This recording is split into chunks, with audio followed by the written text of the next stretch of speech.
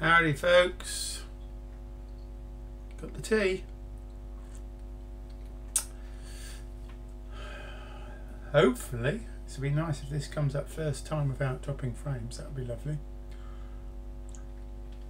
just for a change. Hope my audio level's good. Let me know if it isn't.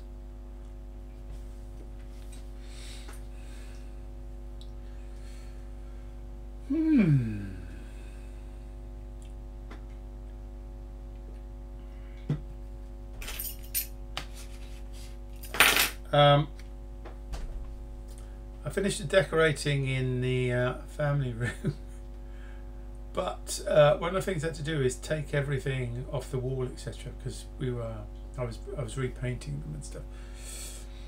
I now have one of these, which is the internal connector for my RF aerial.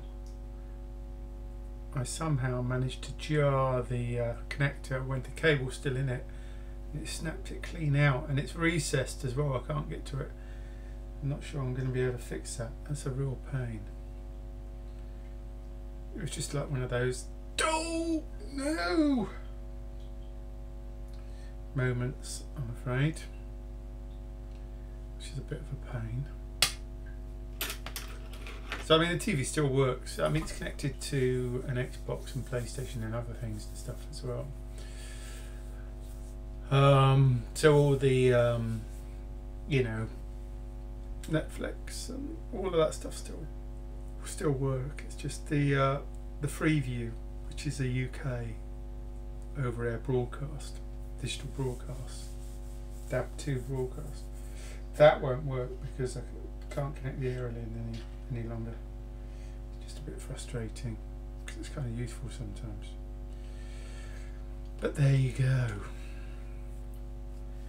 These things happen. So it's Friday night here. I say Friday night, Friday evening. It's still very light outside because we're in early summer.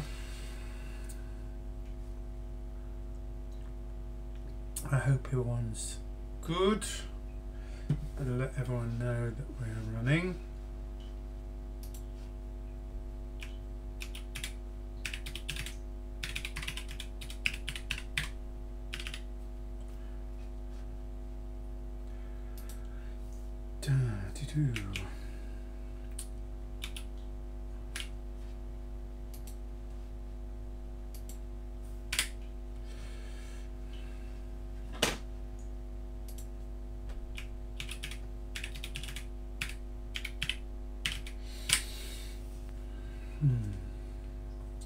A bit hectic today actually.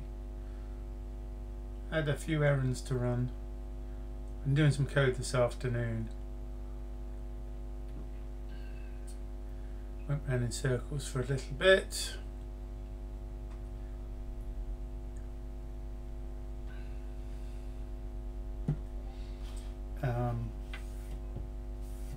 Had an issue with some code, thinking it was a hardware thing, and it definitely wasn't. I took the new current prototype of the BlackIce Nxt apart because I wanted to check the orientation of the components, make sure there weren't any shorts. Turns out there wasn't an issue, it was just a software thing. But I managed to waste a bit of time doing that.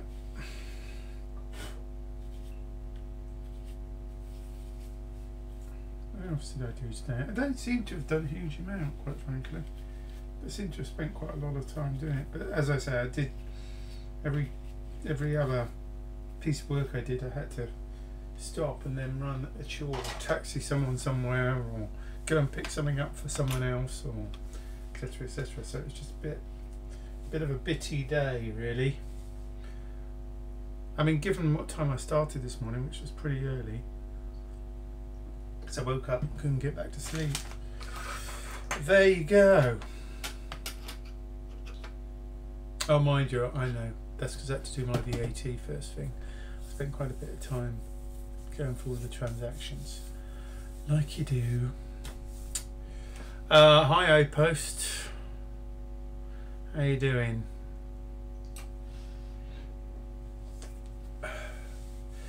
Oh, hi Laurie. There's a bit of buzz on the audio again. Let me just fiddle with the cable. Tell me if it stops. I'm intrigued whether this is... Does that make any difference? I'm wondering if it's the connector on this mic. iPost doesn't hear any buzz. Yeah, it's gone. It is. It's something to do with that cable. It's. I'm not sure if it's the actual XLR cable connector or cable itself, or it's the contacts on the microphone, which isn't XLR. Needs an XLR cable because it's differential. It's also phantom powered, 48 volt powered. But it was in storage for a while, and I think it got a bit damp. So there's a bit of oxidization, certainly on the cabling and stuff. I need to go through it. I might order some new cables actually. That might sort it out. I need to have a look. Good, we're not dropping any frames either, which is nice. And I have tea.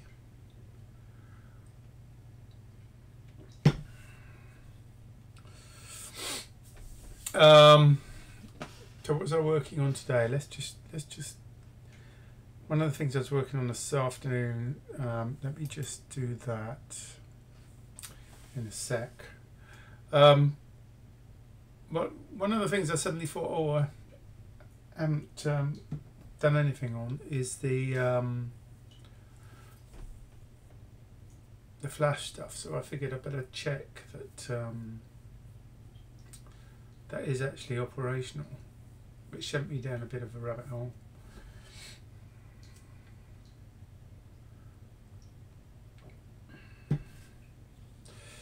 So let's just bring that up. What do we want to cover today? Anything in particular? Let me know. Oh, I solved the problem we had on Wednesday stream. I'm trying to remember what the problem was. Yes, I wasn't getting a response on the QSPI transactions. The sending from the SCM32 to the I40 to the synthesized stuff. That turned out to be really simple. Let me just switch actually to viewer. Switch to the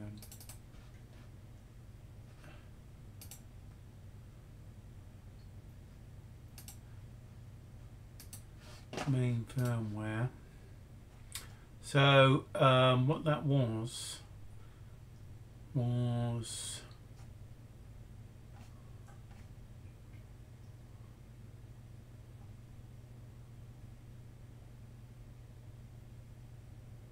this. I forgot to bit bang the SS pins, so I was doing the write without using the SS pins because I did a bit of copy and paste from the original QSPI version, and of course on that previous version we weren't using you know, bit bang controlled CS or SS. It was automatic. And as soon as I added these back in, then Bob your uncle, it worked. Surprisingly, that was the solution.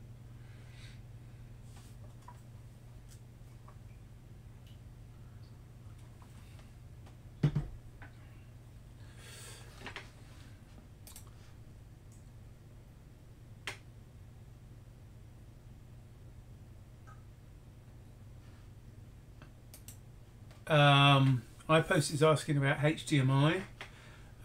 We could have a discussion about what repositories you're going to have. Yeah, that's a good one. To do the HDMI, it's going to be a bit more complicated.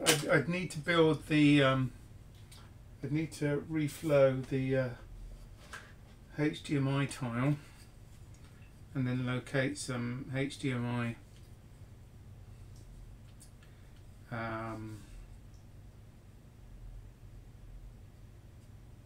HDL. On that subject, are you or either of you aware of a Amaranth / Nmigen HDMI implementation? Hadn't seen one.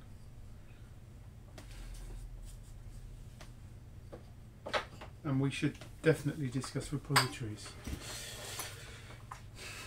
because it's all a bit mixed up.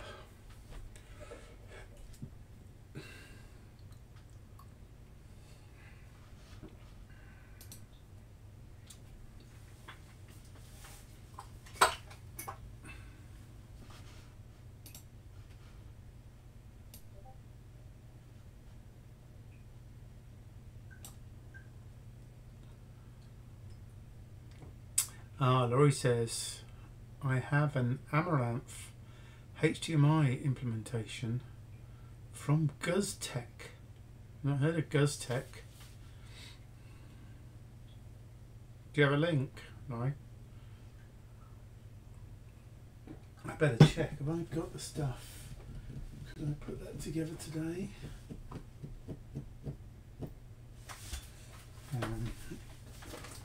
I would need.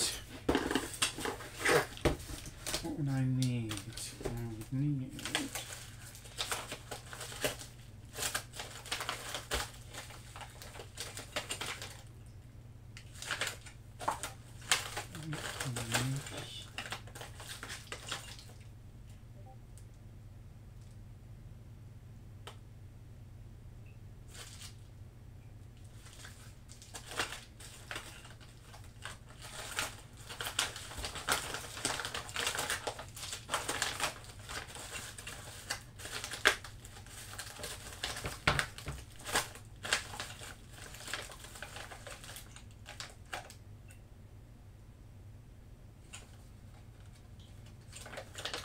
Hey, what's in the wrong bag?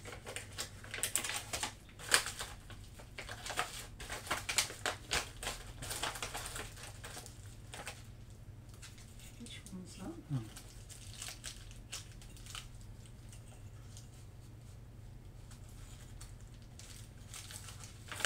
So I'm just going through the board, bear with me.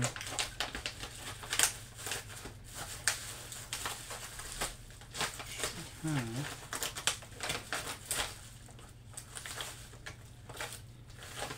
The movement board's in here. Let's see it for some reason.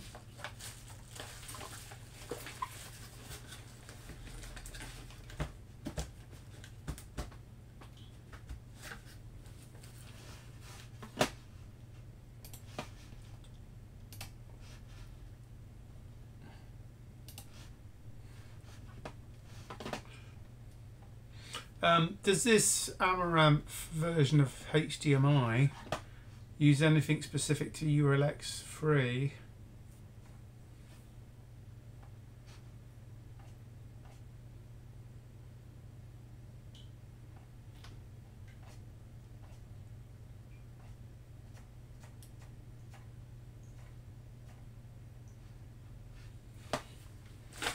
I only can find my boards. I'm sure they're here. Hold on, maybe I've got my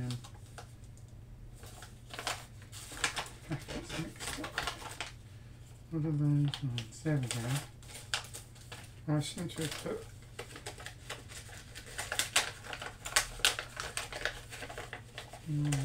here. So I have a board for HDMI that we could do. I'd have to reflow it. And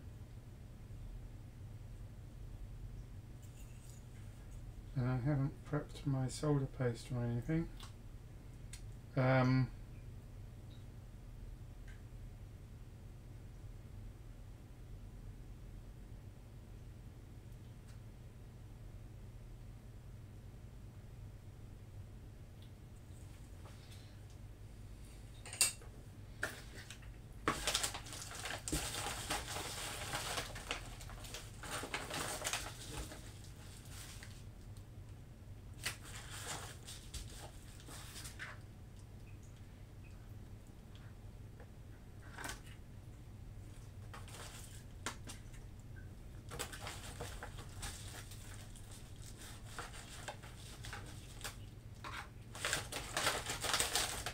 the stencil for it.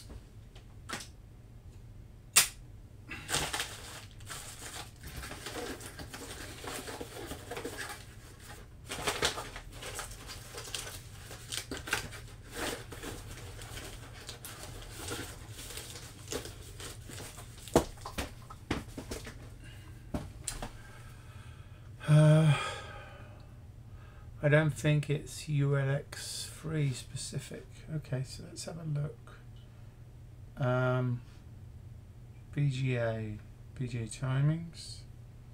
Where do I need to look? VGA test. TMDS encoder. Let's have a look at VGA test. I should probably share this with you folks as well.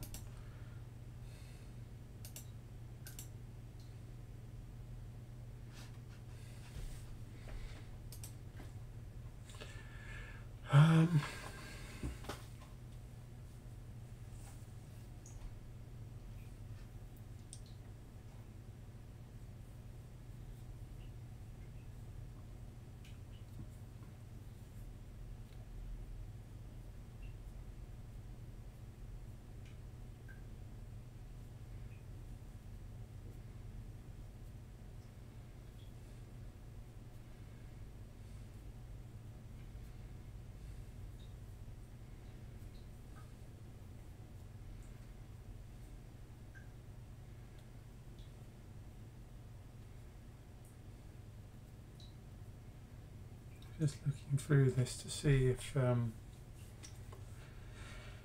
doing anything different.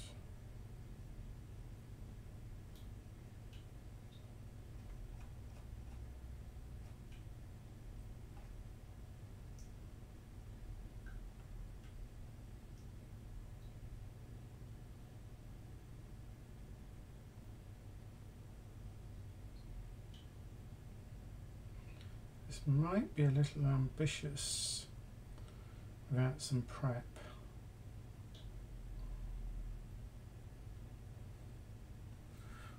Modules.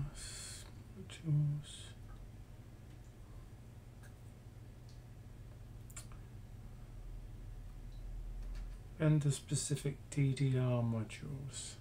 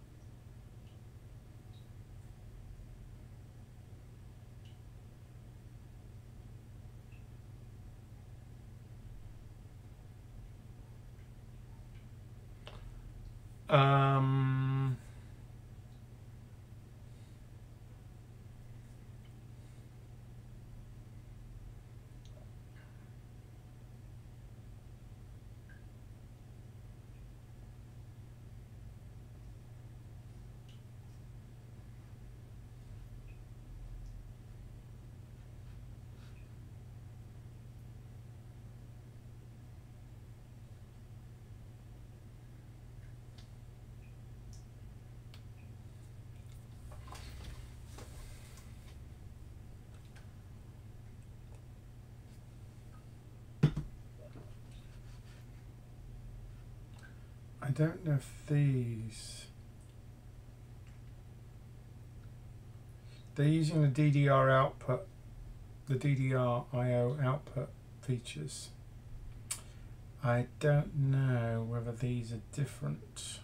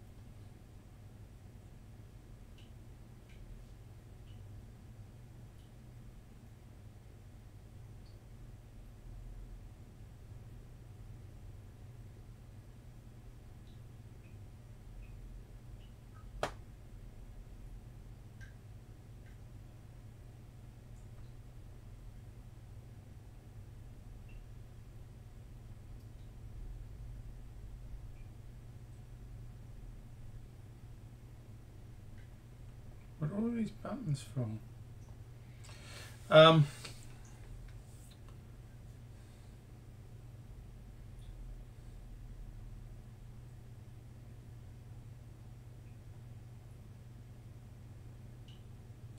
I just wonder if this is going to work the same. Is this the same code?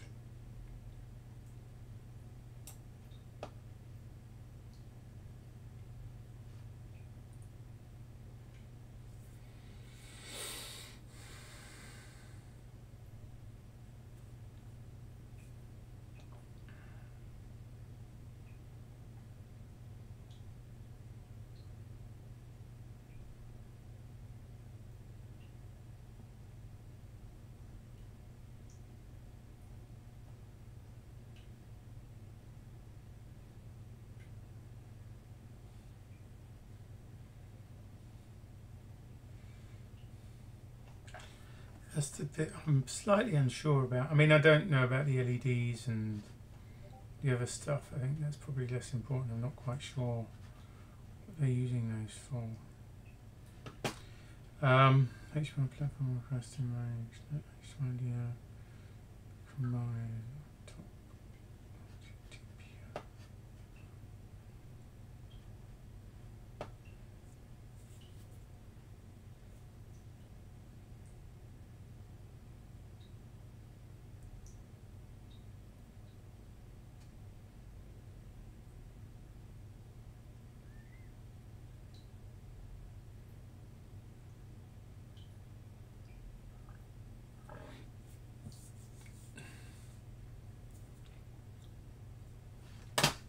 Yeah, I'm less worried about the buttons and stuff because we can deal with that. I was more worried about the DDR outputs and whether that would need to be changed.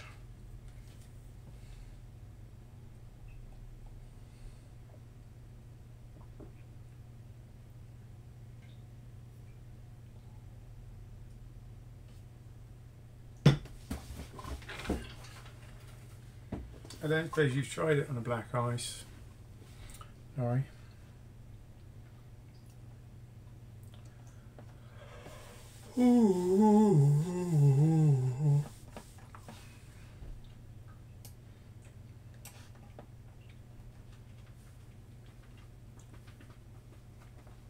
I might want a bit more prep to get this working, I think. Not only do I have to make the hardware for it to work, I probably want to check out the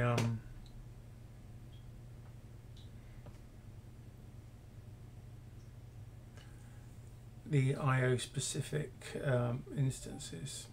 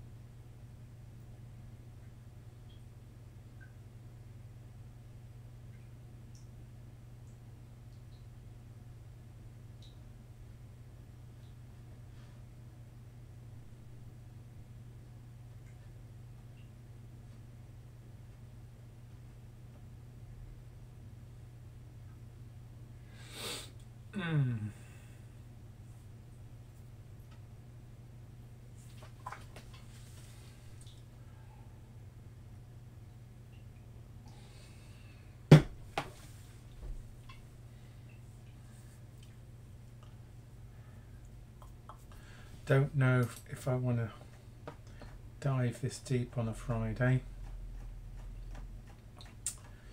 So how many does this? What does this use? Import UX for boards. Link VGA TV ID. Import VGA timings. SP5 PLL.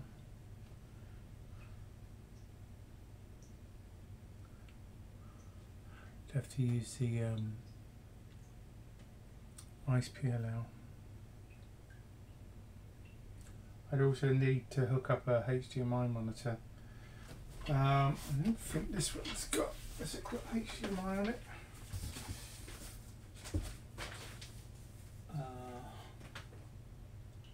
No, this one doesn't. This is just a VGA. So I'd have to dig one out.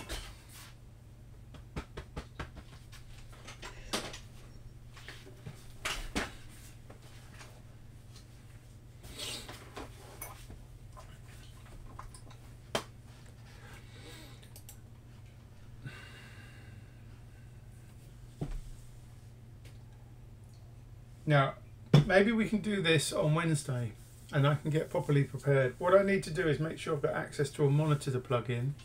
That one's just VGA, so that's not going to help us. Let's leave it for next week. I also need to get the tile made and then we can just focus on the HTML. I also need to double check, see if the instance stuff on here is going to be the same or different.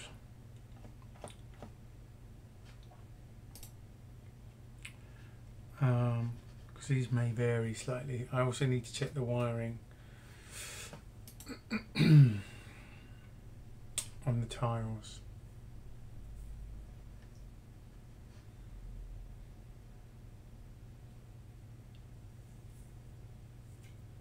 So let's do that Wednesday.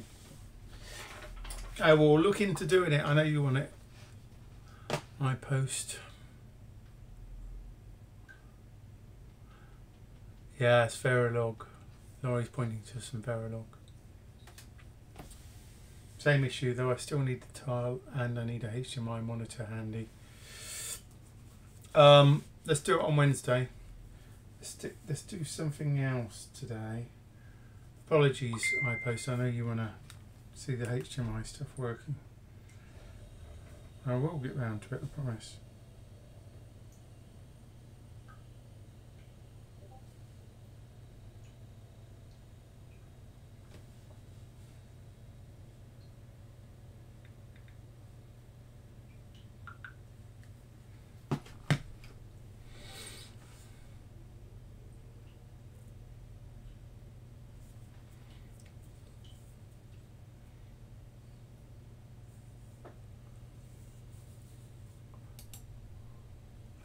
I'll have a look at that one as well, Laurie. Next week.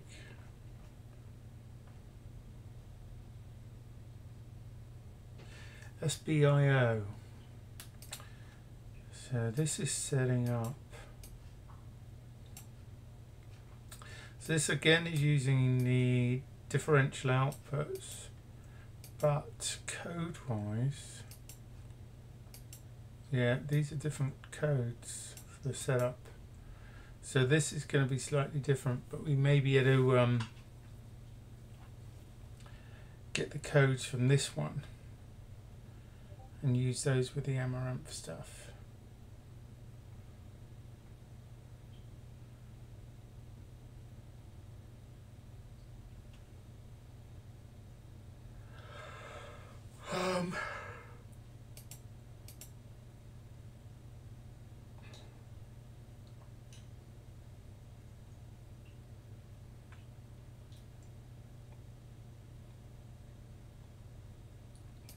I think that's the critical one, isn't it?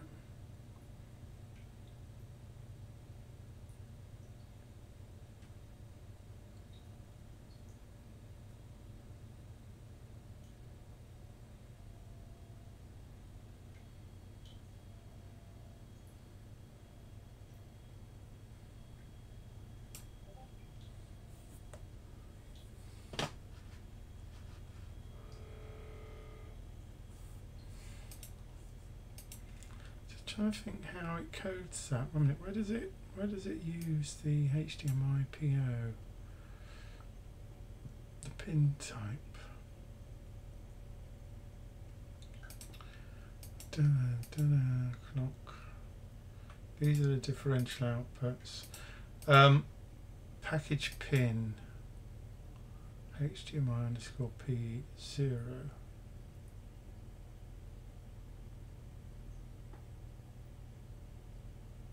Package pin. Okay. Oh, I see. That is the instance name.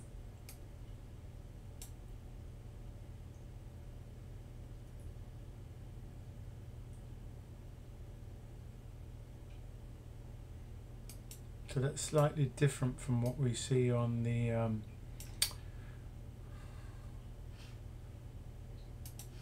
on here.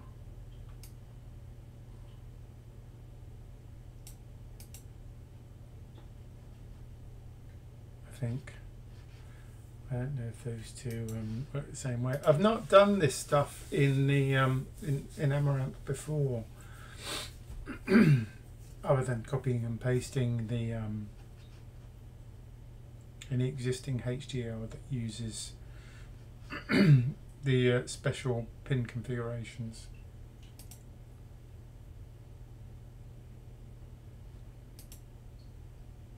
Yeah, I'll have a look at this stuff and then we'll have a go at this on Wednesday.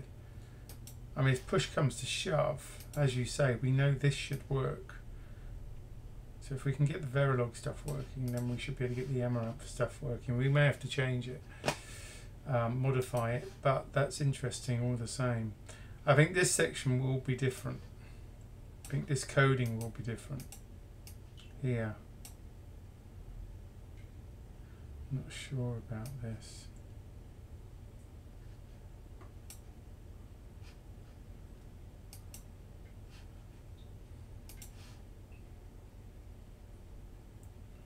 Do set the clock. I don't know what this is. We don't have an RST set on there, I don't think. But maybe that's just an option we're not using on here. I would need to look at the configuration. It's been a while since I've looked at that. Okay, well, we do that next week.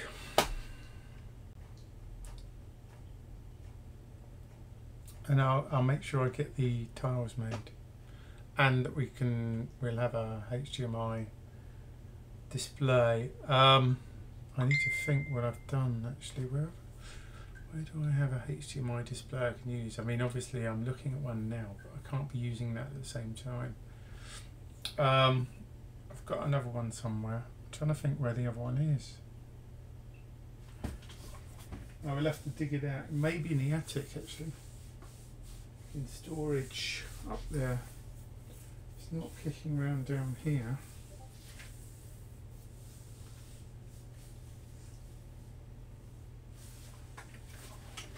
This is definitely VGA only, this one. I've got one that's a DVI. Not that one though.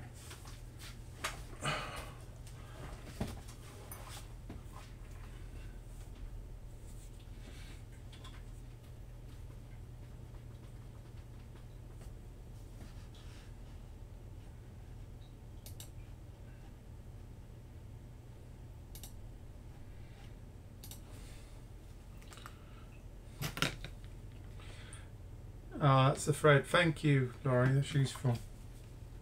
My storm thread for the original conversation around that code.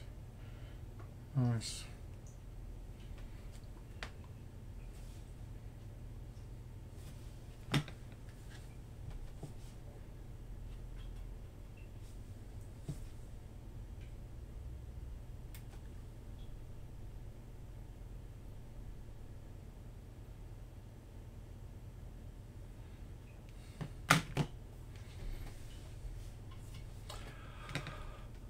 Right, so what else? We were going to talk about, I could cover what we're doing on the Flash, let's do that. Also, yes, there is the question of repositories, because right now what we have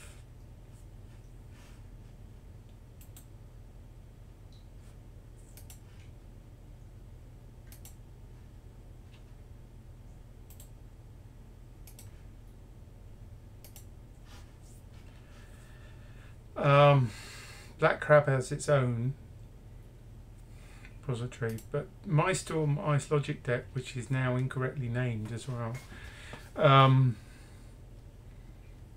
is probably going to be defocused. I need to split it up. So what we've got here, we've got the what's in the docs. So in the docs we've got the documentation we were working on.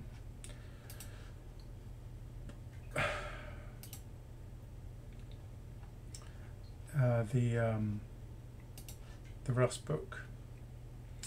We have the hardware folder, which is currently out of date, which I need to update.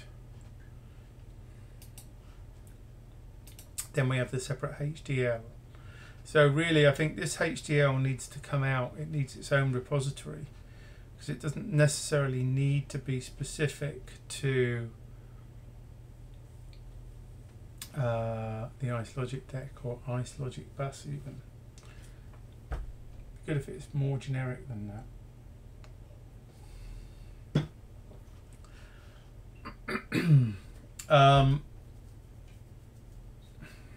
Just trying to remember what the state of the docs was.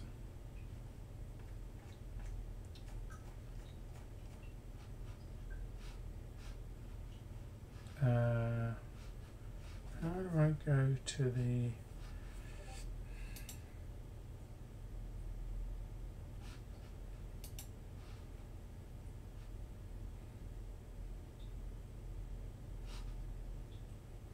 how do I view the docs? God, I can't remember now.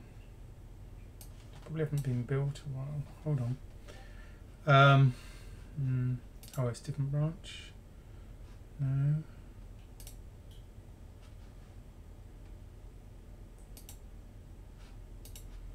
No.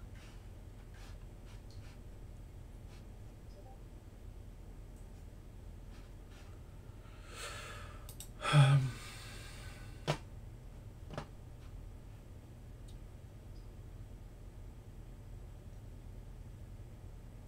forgot how to get to the documentation. Hold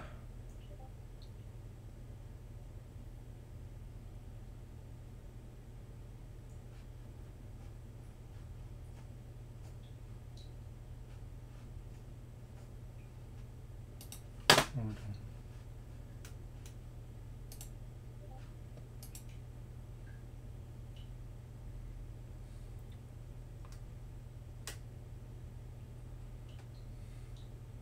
I do have a separate repository for tiles. Laurie asked me.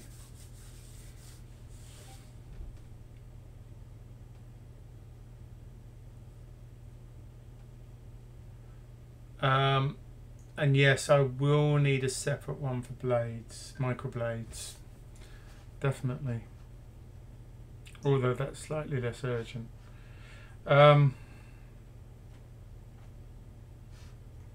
Oh, it's look, the links here. I'm just being an idiot. So, we have board support.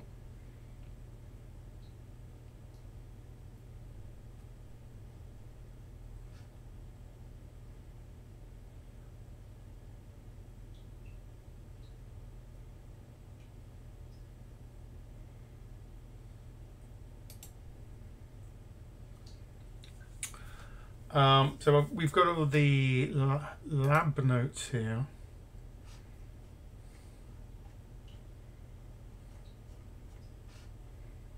And I need to update this stuff as well over the next week or so. but some of this should be generic. Yeah, I don't think this has been updated. So the examples we were working on,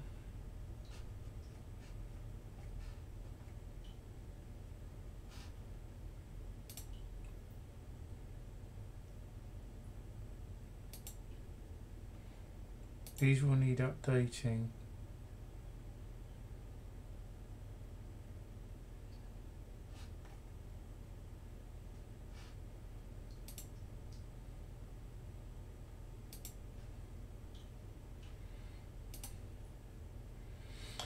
But in some ways this shouldn't be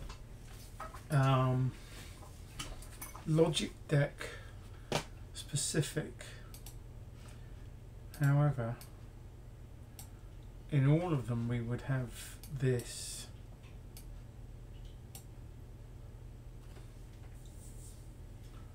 Or the new equivalent of that.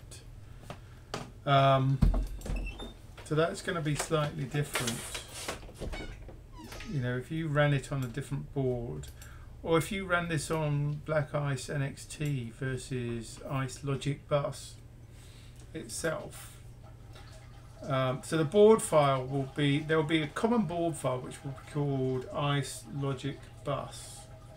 Then there will be a board file called BlackIce Nxt, which will derive its basics from the ICE Logic Bus board file, just in the same way that the BlackIce MX derived its functionality from ICE Core and added to that, you know, the carrier specific functions. There's going to be something similar here. So for example, the ICE Logic Bus would not have microblades on it. Here it would have tiles but not microblades, whereas the BlackIce Nxt would derive from the ICE Logic Bus and have everything that has, i.e. tiles, etc., and QSPI, but it would also in addition have microblades.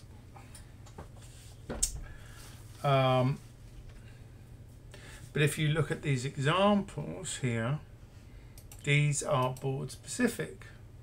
So what you'd be importing here would depend very much on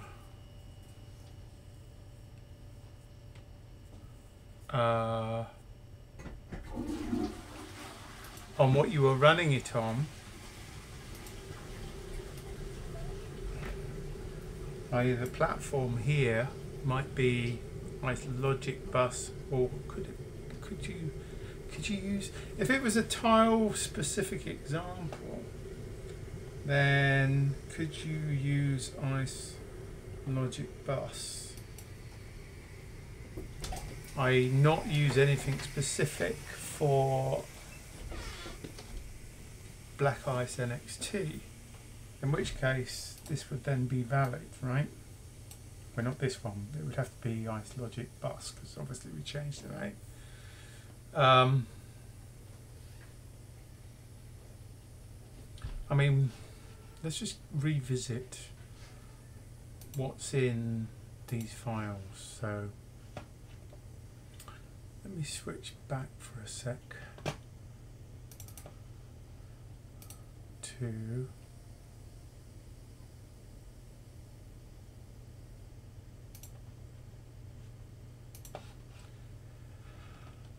so if we look at the ICE Logic Bus file, what we're going to have in here is we will define the tiles, we will define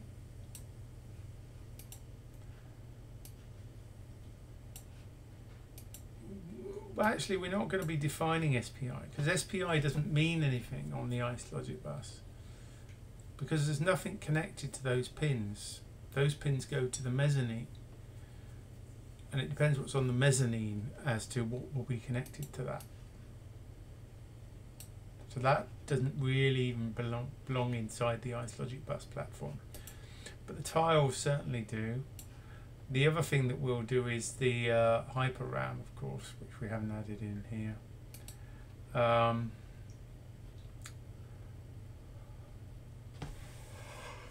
But in fact, no, Even the hyperram is specific to the BlackIce Nxt, because that could be SPI or some other memory, because it's not on the ICE logic bus. So I think simply the ICE logic bus definition doesn't have SPI, but it does have tiles.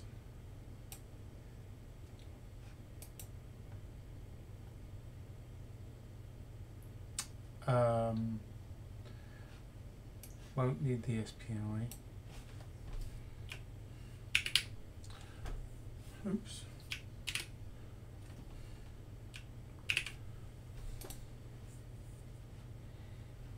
Even that isn't really needed.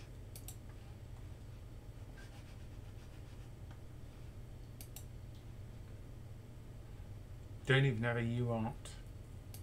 Don't have that.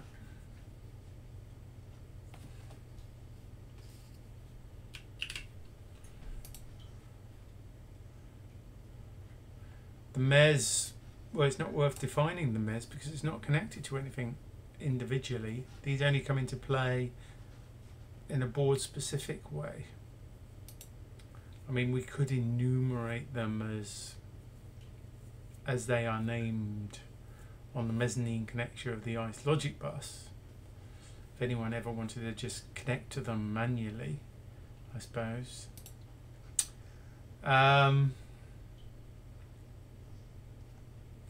So given that,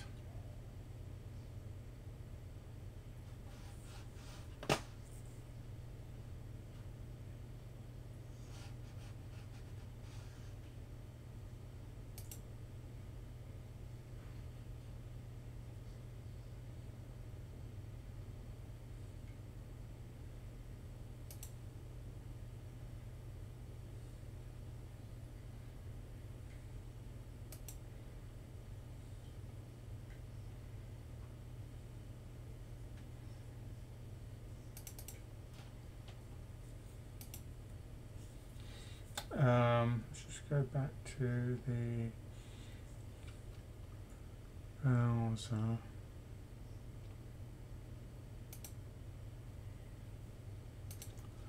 So given the way that that would be configured, then we can probably do what we need to do just using ICE logic bus here, and that will be common for all of the tile examples.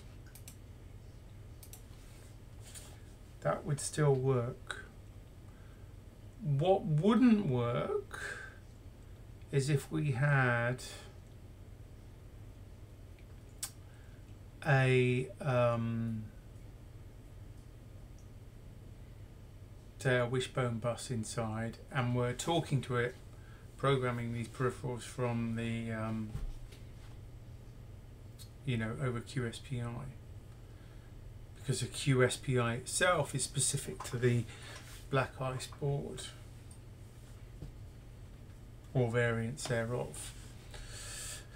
So all of the tile examples here would have to be standalone, which they currently are. We're not doing anything particularly clever here.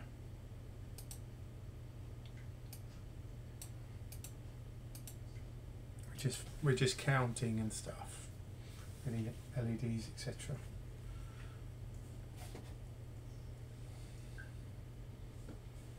So if that was the case, the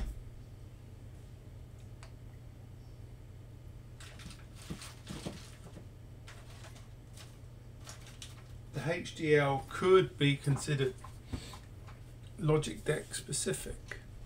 Sorry, logic bus specific.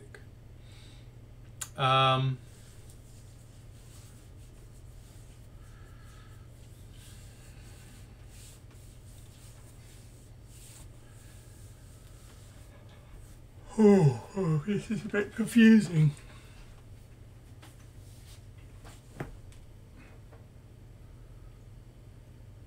So those examples could be, I mean, we could keep this as it is and don't take it much further. So each of the tiles will need to be a standalone example, not one connected to a bus.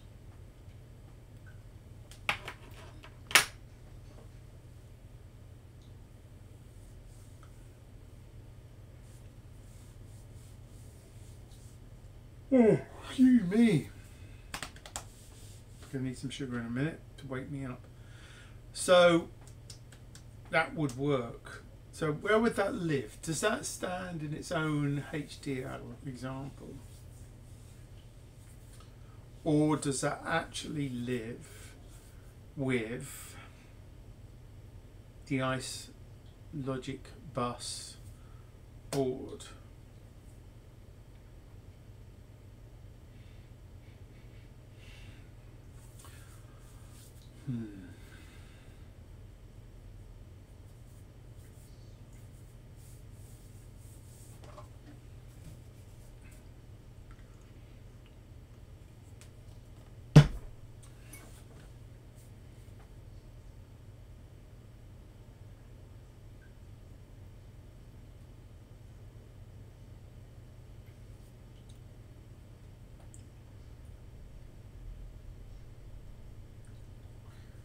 That means the HDL is specific to that board. What I'm wondering is it better to have these kind of lab notes with the boards, or is it better to have a kind of HDL repository itself that covers different boards?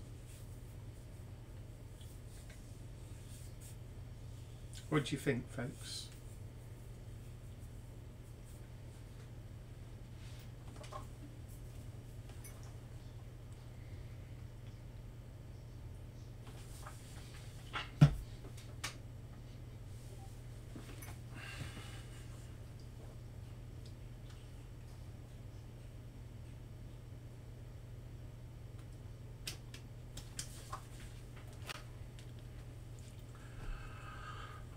I would say HDL for each board.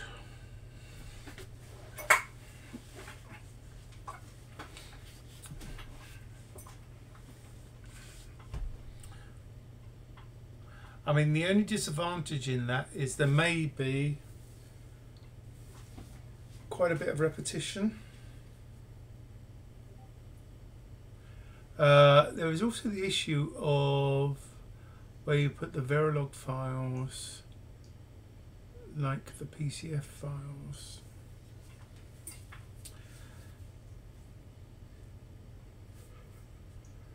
Oh, excuse me. Keeping myself up. Did say I started early today. Yeah, where do you put the Verilog files? I think, you know, if we were to look at these lab notes, there's no reference to Verilog. You know, should we provide Verilog equivalents of everything that we do? So if we do a Blinky in Amaranth, should we do a Verilog version of that?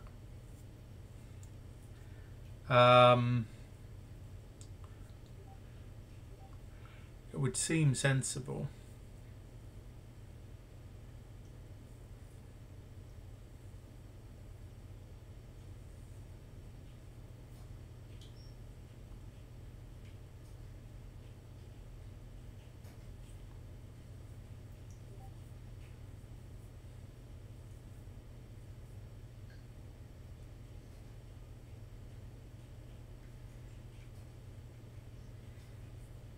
Laurie says, so I mean, iPost says true for repetition, but it would focus the intent rather than increasing complexity with a perfectly tight framework.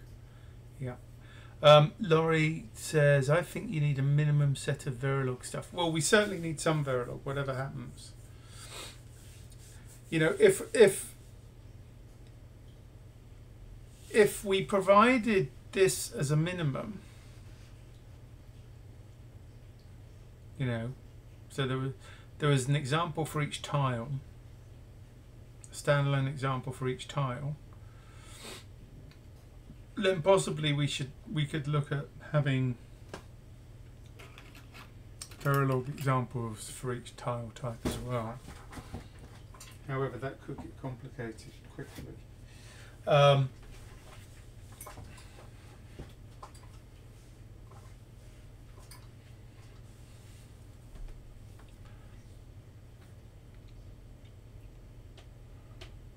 Okay, so let's just say that we did that.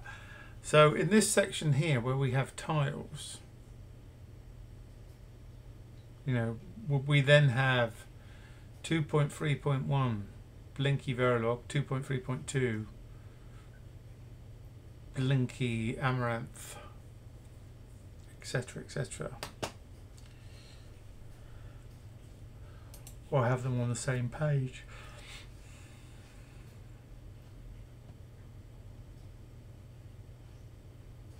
Having them on the same page would be nice, wouldn't it? You could then see them side by side. That could be helpful for people.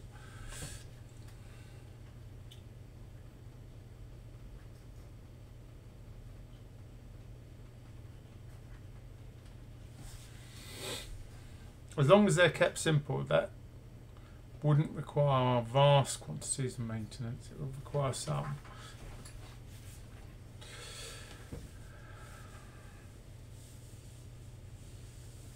In which case the HDL would be specific to the logic bus.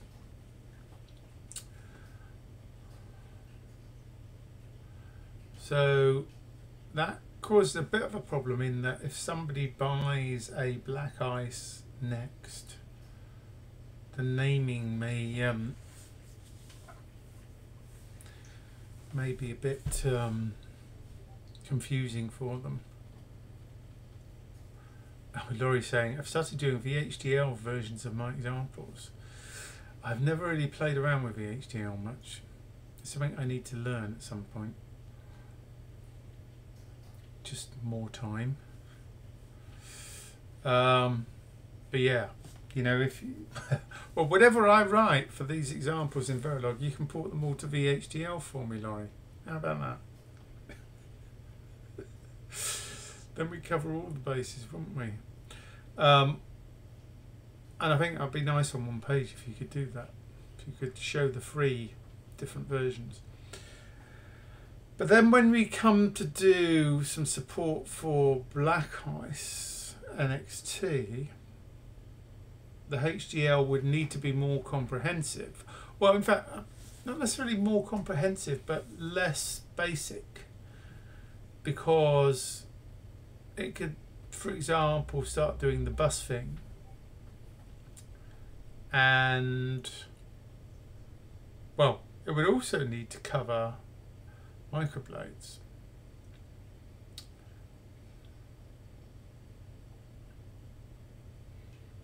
So would that live in a BlackIce Nxt? In the BlackIce Nxt repository? Maybe.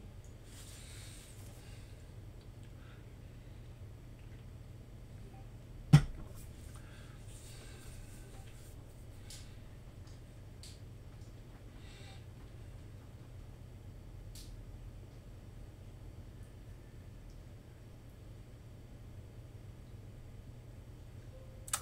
tell you what I have noticed is lots of people doing FPGA contracts in this country tend to ask for VHDL rather than Verilog, I've noticed,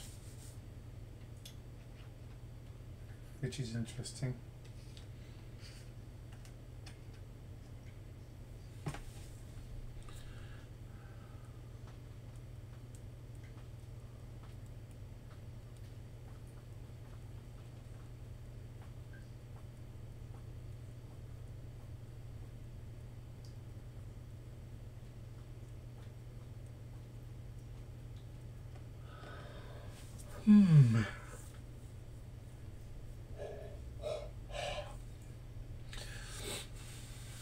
So if that's the case, then so I'd need to refactor this documentation to obviously be logic bus based. So that'd be the first thing.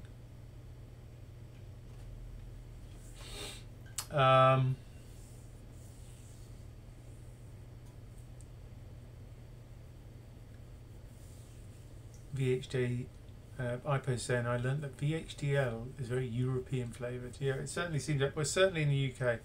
I've not worked on FPGAs in Europe, so I don't know what's used there.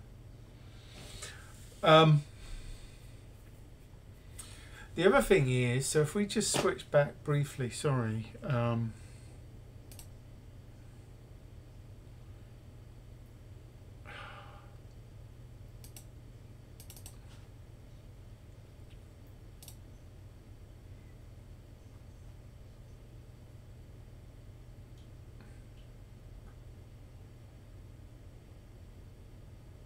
Can't see the damn thing now. Where's it gone?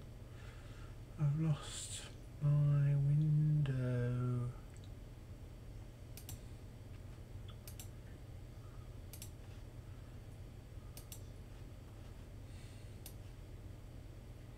So if we look at the ICE logic deck code, so not documentation for the moment, the actual code, what I've tried to do now is I've tried to put this in a separate Python package. So if you look at the path here, so when we import it,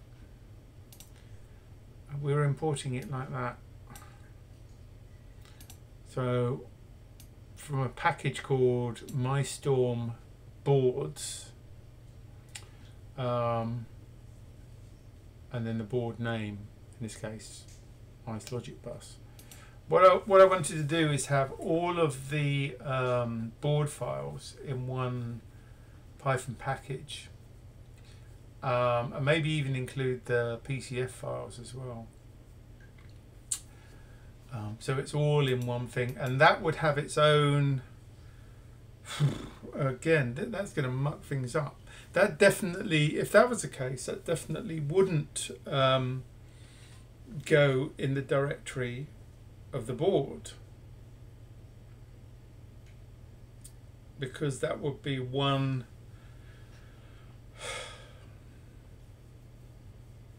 That would just be one package for all of the different boards, and then every time I did a new board I would add it to that package. That was my thinking, rather than you having to install, you know, separate packages for different boards.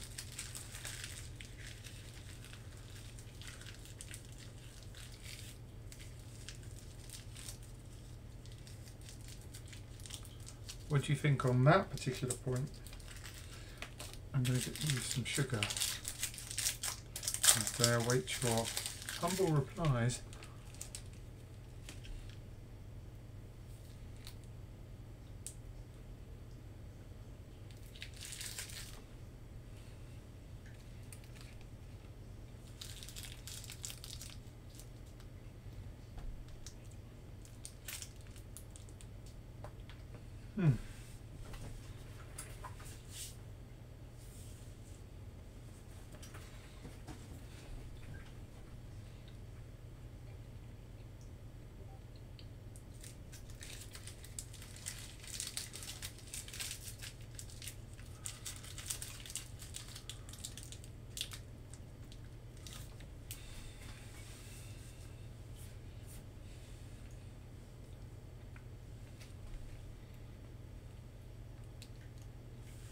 I was thinking it might be possible to do it as a pip package as well, or wheel, or whatever they call them. The trouble is with Python is there's so many package bits.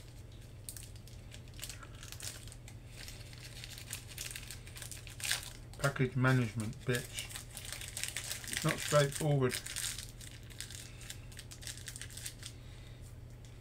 But yeah, having it in one package would be nice, I think.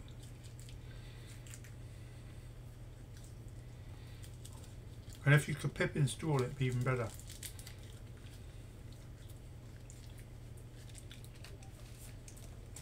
Because pip is nice and simple. And lots of people use it. Do you know what I mean when I say pip?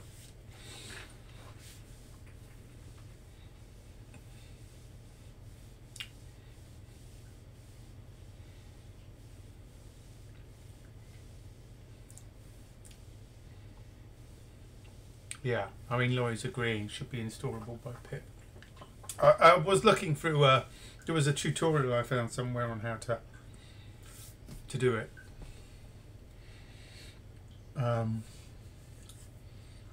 Probably on one of my many tabs.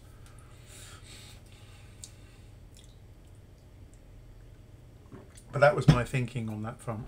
So this is slightly different from what we're looking at with the lab notes documentation.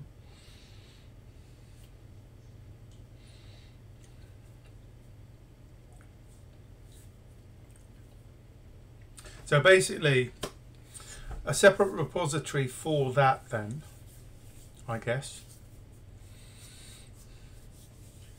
for the board support. But I'm going to do some other stuff with it as well.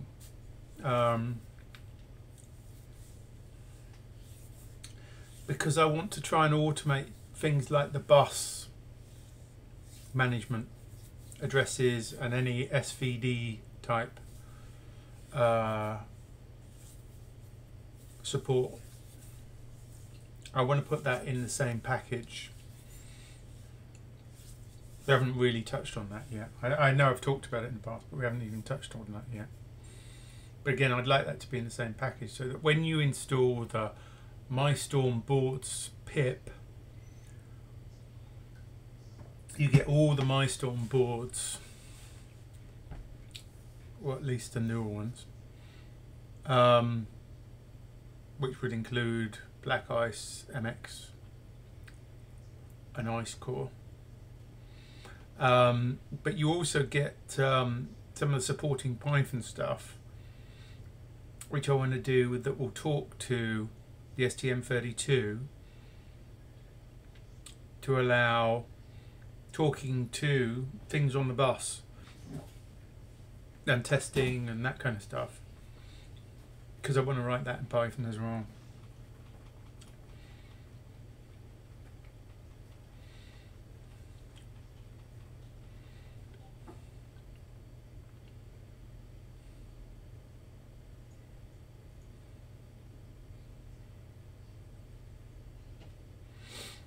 So Laurie says, at the moment you don't have hardware repositories. Nothing for BlackIce Nxt, and ILB is out of date and called ILD. That's correct. Which is, and I haven't done anything because I'm still trying to work out what to do and how to do it, how to configure things, arrange things.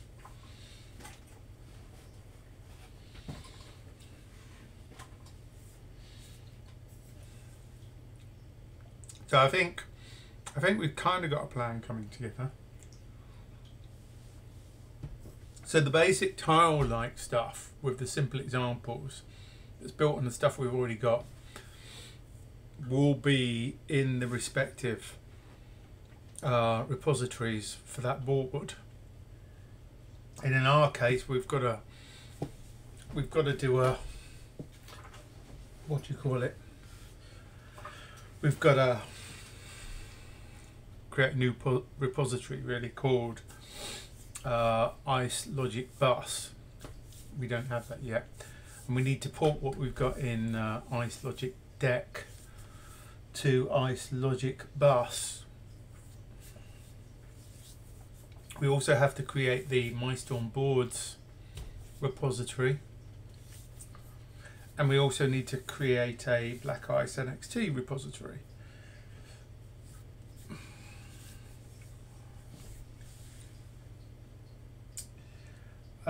I guess on the BlackIce Nxt we'd have, you know, a lab notes in the same fashion, but rather than starting from basics,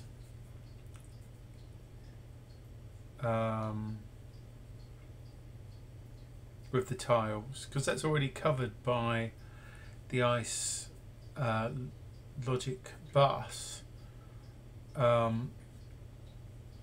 we could possibly start them at the kind of bus level, focus on the bus level. However, what I'm missing there is the thing that we do add with the BlackIce Nxt is the microblades.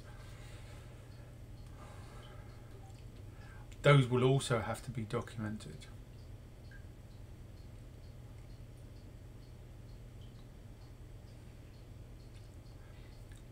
In addition, there will have to be a microblades directory that define the specification of microblades.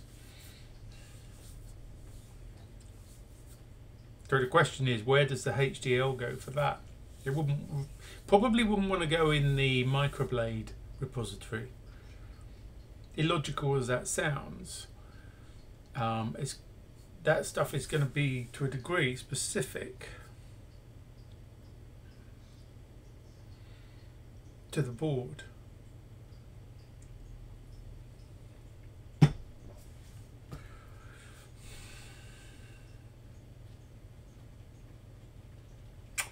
Laurie is saying you do already have Milestone boards, but it's outdated. Yeah, I think I created that already.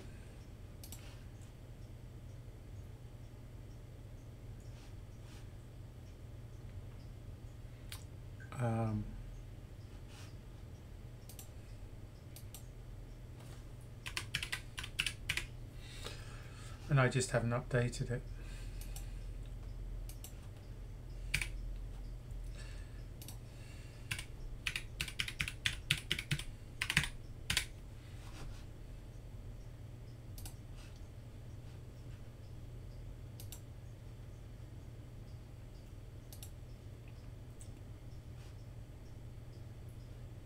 Yeah, I can see it. That hasn't been updated for 17 days.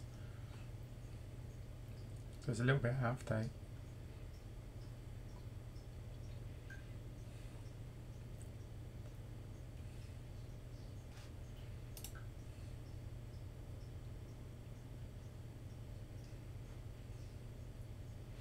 But yeah, so that's already set up.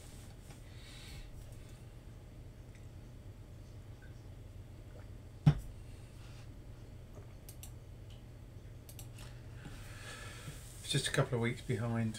So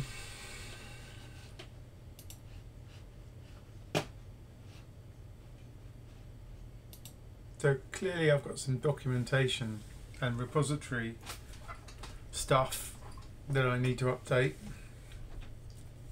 I guess initially the microblade stuff should go under the BlackIce Nxt, as in the HDL examples, because they are currently specific to BlackIce. That won't be the case in the future, but for now that is the case.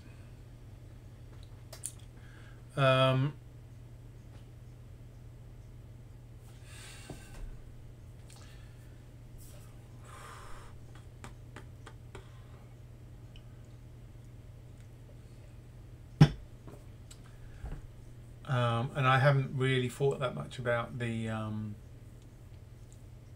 blades, although it will be similar to the approach that I've got here with the tiles. So I define a pin out, you know, like microblade 1, the pins that it's connected to, and then have resources just like the tiles.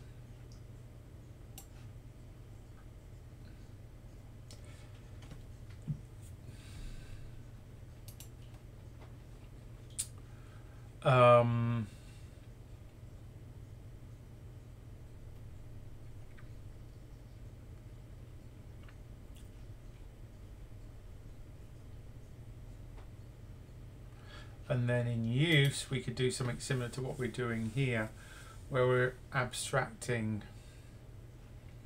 hold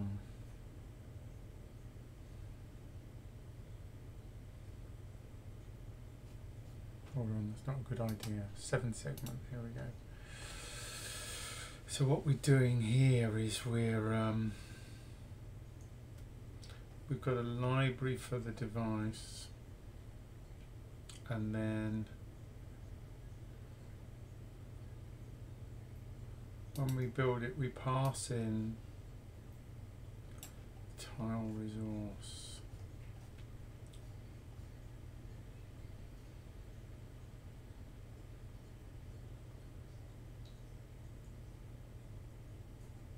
So we'll have like a microblade resource, just like we're using the tile resource.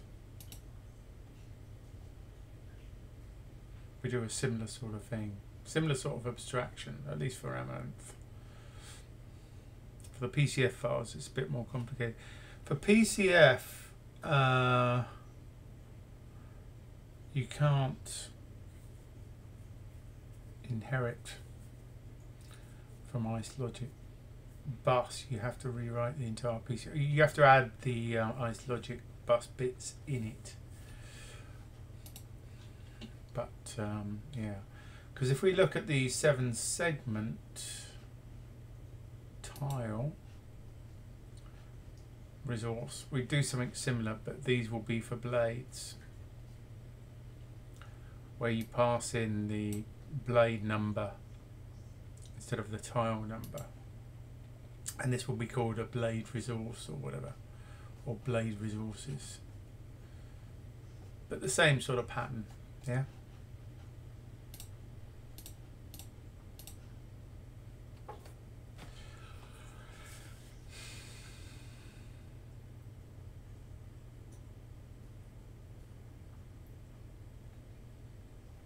Okay, cool. Well, that kind of gives me a plan and enough to work on. And if anyone has any ideas or differences to those current plans, let me know. What else should we cover today? I wonder. Well, let's just cover quickly what I did earlier. Oh,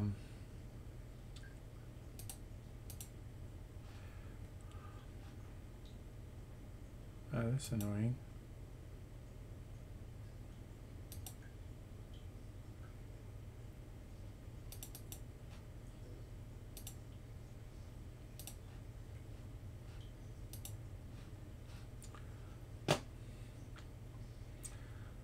Let's have a quick. So one of the things I was doing earlier is something I've forgotten about was Flash. So we're just switching back to, sorry, head change. Take the HDL head off, put the Rust head back on. So we have an FPGA structure which I covered last time. The other structure we're going to need is the Flash structure. So I've started work on that. So the Flash structure really just houses the SPI. So let me explain what the configuration is here. If we look at the circuit first.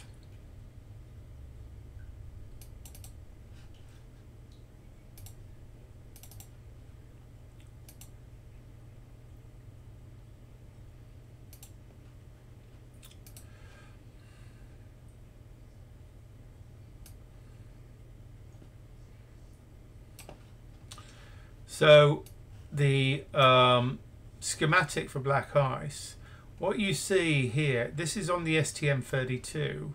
We have an SPI that isn't connected to the FPGA in any way. And this SPI connects to the Flash. So there's a Flash chip that's dedicated to the SPI, because what we need, because we're not attaching a flash, a boot flash to the ICE40, we need some way of storing the image we want it to boot into. So when we're not dynamically programming it using the USB, you know, when you're deploying it, for example, or when you want it to power up, you need it to run a specific FPGA synthesis, right? So you need somewhere to store that. Now I don't want to use the internal flash on the STM32 F7 because there isn't much of it. It's useful because it's very fast, but it's mainly used for the firmware. Yeah, I might be able to use it for some fonts or something, depending on how big stuff is. But generally, I'm not using it for the FPGA image. I've got an external flash, SPI flash, which I think is a 32 megabit, or is it a 16 megabit? Let's assume it's a 16 megabit for now, because I can't remember. Anyhow, that's connected directly to the STM32. So we need to be able to cover that. So, because what we're going to need to be able to do is be able to talk to that, so that we can store FPGA or ICE40 images in there. So going back to the code, I figured I should create, you know, a structure to hold that. So that structure is based on a bunch of pins, these pins. So one of them is just a bit banged select. So FSS, that just stands for flash serial select, flash clock, or what would be SCK in a normal SPI, flash SO, which is actually master in serial out, that connects to the serial out on the flash, and then FSI, which is master out serial in old terminology, or SI, that's serial in from the point of view of the flash itself. So those are the 4 pins that I just showed you on the circuit, and from those what we do is we create first the SPI device using the HAL here. So we're creating a new SPI instance. It's actually the SPI 2 peripheral on the STM32. We're using these pins. We're only using 3 of the pins because the other pin the select we're going to bit bang. And Laurie's saying, are you going to stick with just SPI rather than QSPI for the flash? The answer is yes, because I don't have any choice. There is only one QSPI peripheral that I can use on the STM32 because of the way it's configured. Not only that, because I'm using up all the pins to do all the other stuff, and trying to have 2 QSPIs is actually it's just not possible for the BlackIce configuration. I did look at that originally. I would love to have had a separate QSPI, but I don't have, so we have to use SPI. Now the only time this is used, remember Laurie, is for the images, really, the FPGA images.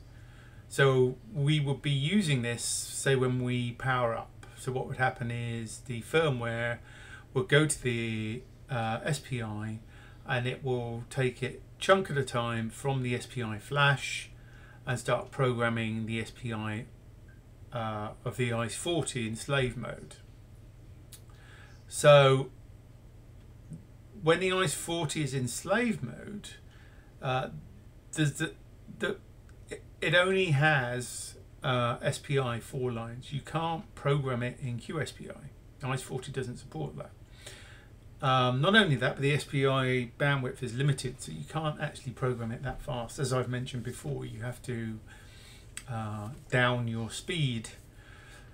Given all of that, SPI flash is more than fast enough because you can't output it any faster.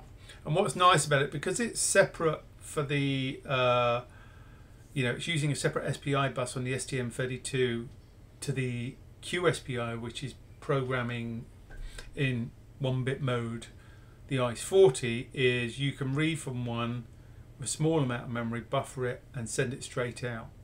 Whereas before, when it was on a shared bus, you had the issue of being able to read from the same bus and then write to the same bus. Not only that, but you had to bit bang one of them, which slowed it down a lot.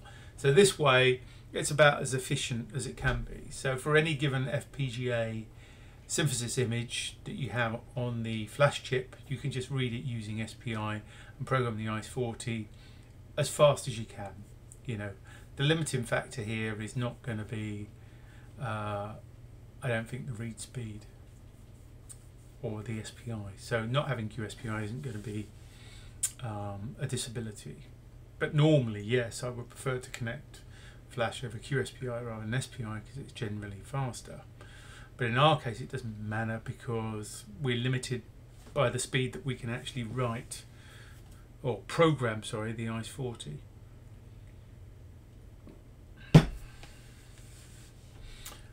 I hope that explains it. So anyhow, that's what this SPI is for. So we create the SPI, then we enable it. So we pass in the mode that we're going to operate. Now remember that SPI has different modes. It has phase and polarity that you have to set. So this changes which clock edge is used to log the data in and out, etc. To pass that in, you also have to pass the frequency we're going to operate at. In this case, I've just set it to a nominal 1 megahertz. We can probably go up to about 15, maybe. I haven't tried it yet. We have to pass in the clocks and the APB1 bus, which is what it's connected to, and that sets it all up and gets it running. I can then create my new flash structure where I pass in the select signal, which is a bit bang signal, which is called FSS here, and the SPI that I've just created.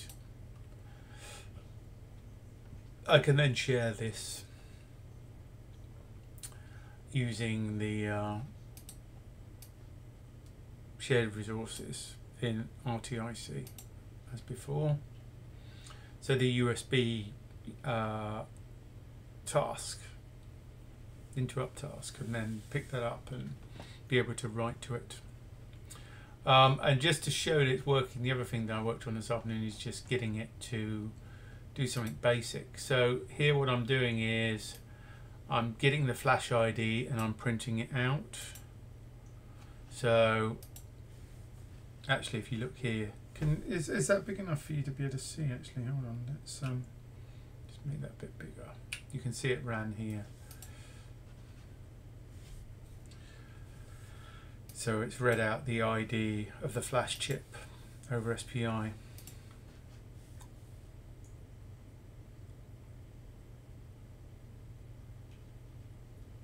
Which is this here.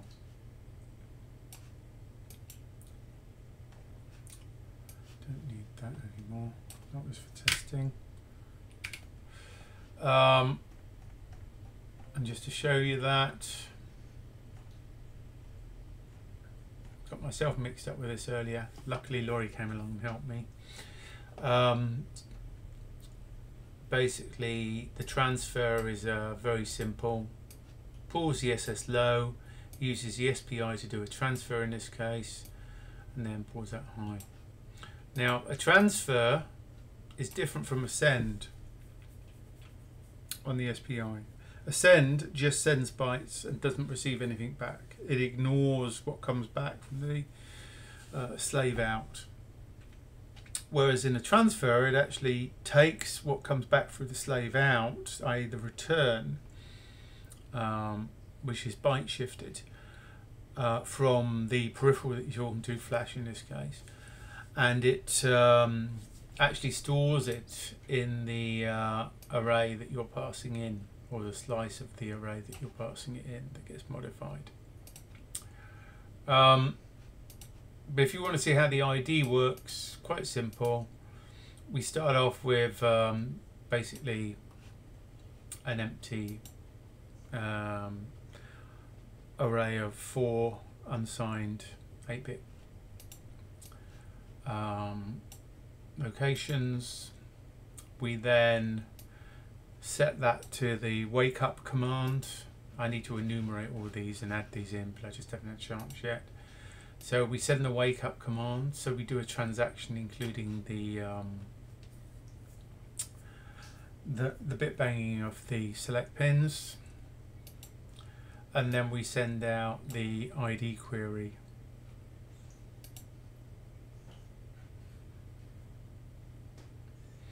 And then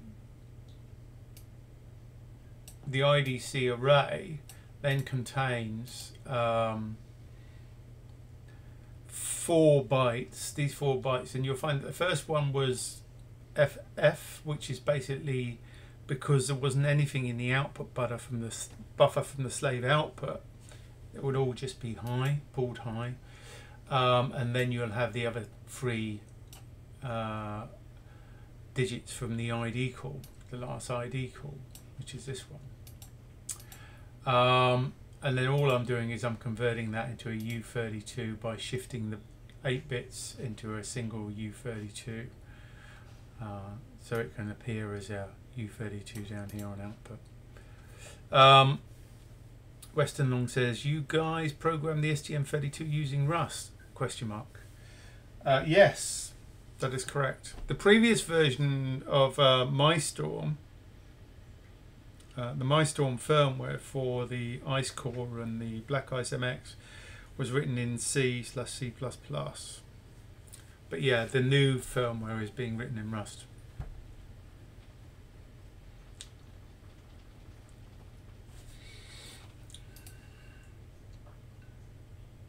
So basically I've started off putting the Flash implementation in here, and I need to add a send, etc, etc. In fact, the send is probably going to be very simple because it just ends up looking a bit like this.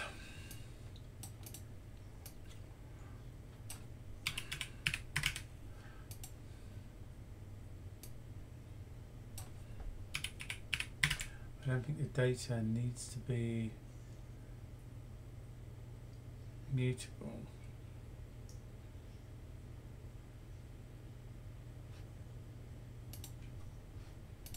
Well, that will probably work.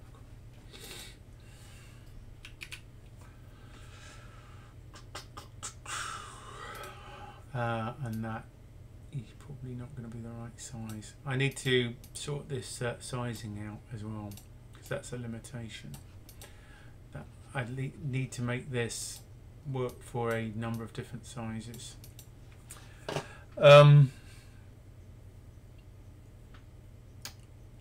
Laurie's saying, on startup, are you planning to look for a bit stream at the start of the flash?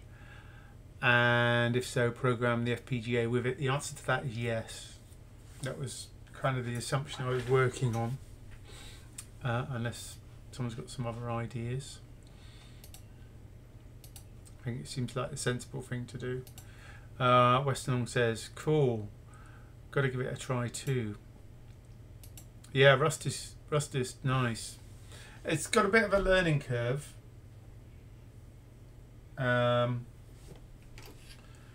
Particularly on the embedded side, because it's concerned about a lot of things that you don't bother concerning yourself in C. So when you hit it, you think, God, my God, it's being pedantic about its types and stuff. But what it tries to do is make everything checked at compile time that it possibly can, from a safety point of view, etc., and a type point of view. But it can be niggly and frustrating when you start with it because of that. But that's purely because if you haven't been writing in something like Rust before, you've been cutting corners, quite frankly, and taking all sorts of chances that you probably weren't even thinking about. But Rust does make you think about. And it's got some cool language features as well on top, which is nice. So it's not, you know, just about safety and critical use. It's actually got some real benefits, and in terms of performance it's very similar to C++.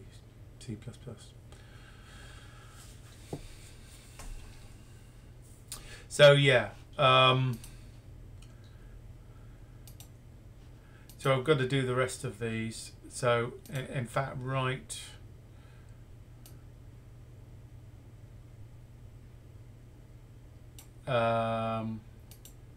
that's not going to work because we've got to do all of the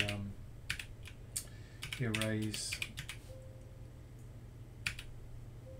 mem first stuff.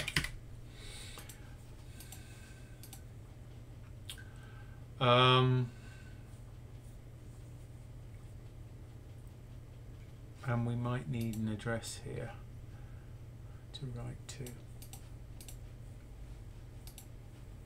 So we're going to have a look at that. But anyhow, I started getting the some Flash stuff done, basically.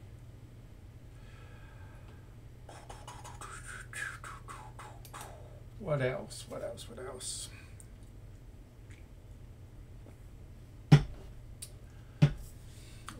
We need to add a read, obviously.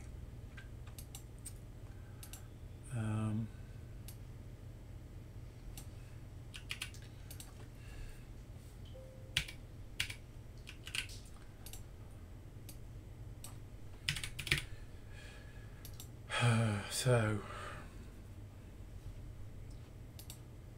what would that look like? I'm just trying to remember.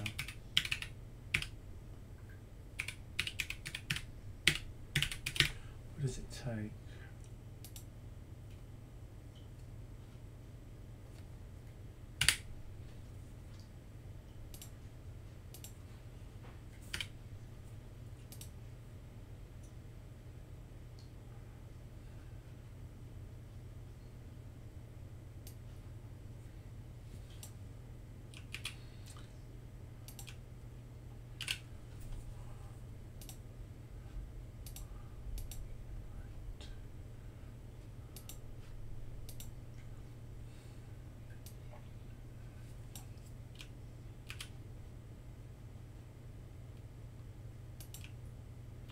I'm assuming it uses the array in the same way.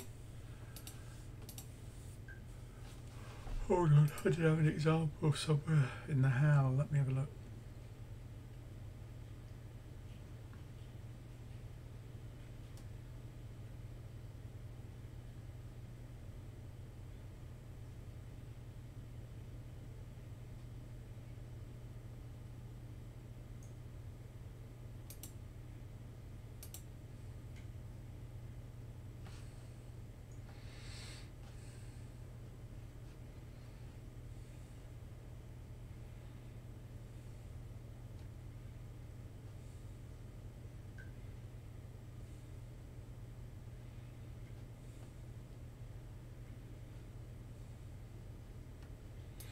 Yeah, I mean, with the Flash read, it's going to be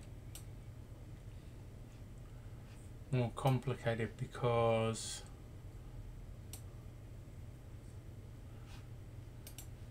it's going to be more like a transfer because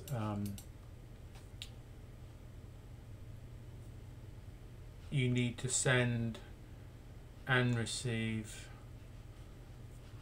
I think. I'm just thinking about addresses as well.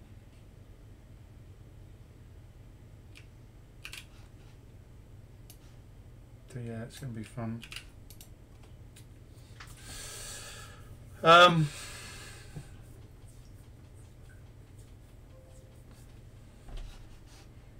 Don't have a Flash example to work from. I've got QSBI examples, but not SPI examples. So what we probably need to send in this case would be, you normally need to send the command, the address, and then you need to read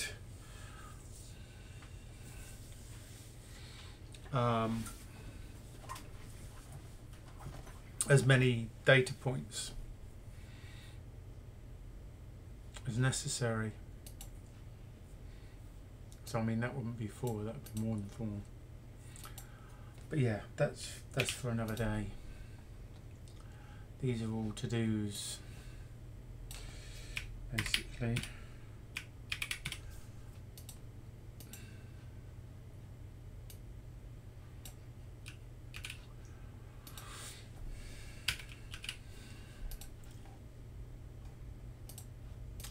There's probably some code out there that I can crib from, that might save me a bit of time, particularly if they've coded for this particular flash chip. I'll have a look around because they may have things like enumerations for the modes, addresses. I'll have to look at things like page sizes and how much, what the smallest chunk is that you need to erase in order to write to and all that kind of stuff. Been a while since I looked at that, but I need to get that done. I mean, it's not hugely important at this point to get it done because it's a lower priority because of the way we're using the boards initially, but it will need to be there.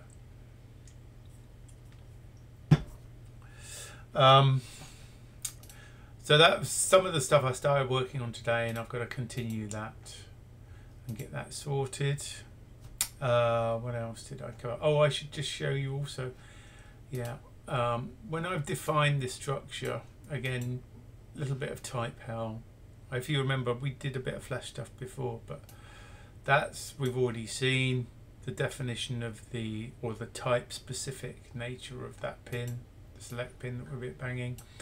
But also SPI is a particular type I've created here, primarily because it's so complicated, because the SPI type has to include inside it the enabled structure result mode plus the constant definition of which peripheral it is and the pins. In fact, I wonder, I know this is a one-liner here, but it makes it difficult to read. Maybe I can do something like this to make it a bit more readable, because it's very difficult to read as is.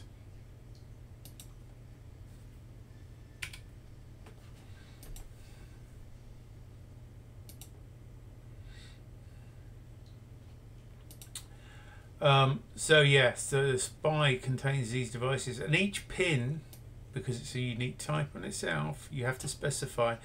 And I noticed they changed this in the recent how the order of the arguments and stuff, which makes it a bit more complicated. So obviously it's port B, that's what the char is standing for. It's the port, the pin number of that port, pin 13.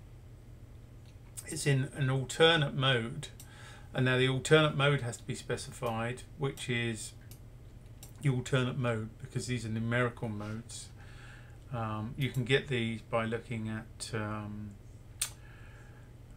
do I have one open? Yeah, if you look at the data sheets, so there, you normally get these tables for the peripherals. So if we look at PB13 here, PB13, if we look, the SPI function that we're looking for here, so SPI2 SCK configuration of that pin is alternate function 5. So we get our number 5 there for the alternate function, and then also that it's push pull, because you might want to change what the mode of operation is for that pin. So you have to specify that for the 3 pins, which in this case I think are, that's the clock, serial clock, probably Mozzie and then Miso, or it could be the other way around, I forget. And because that's all such a mouthful, I've just created a new type called HSPI. I don't want to call it HSPI, because that was what it was called before when I did that, I think. So it just saves me writing it here and clunking up this whole structure with that. It's just a shorthand for your types. Laurie, these are the flash functions I've used in C soft cores.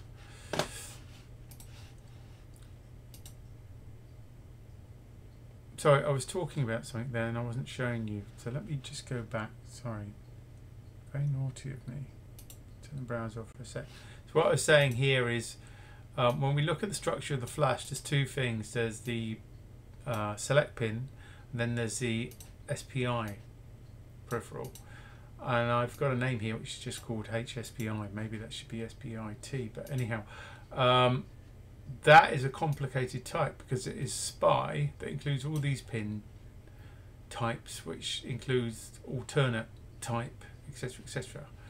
Plus, it includes the enabled mode. So the types can be complicated in Rust. So by creating this type, I just create a shorthand for it rather than cluttering up this structure. It's just a bit easier to read. Going back, so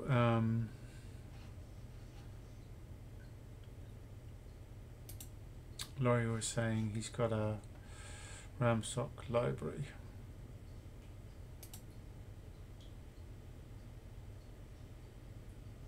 Cool, yeah, I'll have a look at this. Could be useful. Laurie, I know it's in C and I have to convert it over, but it's, yeah, it's going to be similar.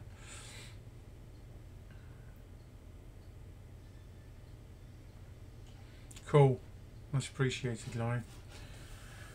I do have some of that covered in the My Storm firmware as well, and that's in a C format, but yours is probably a bit more comprehensive. Mine was very simple.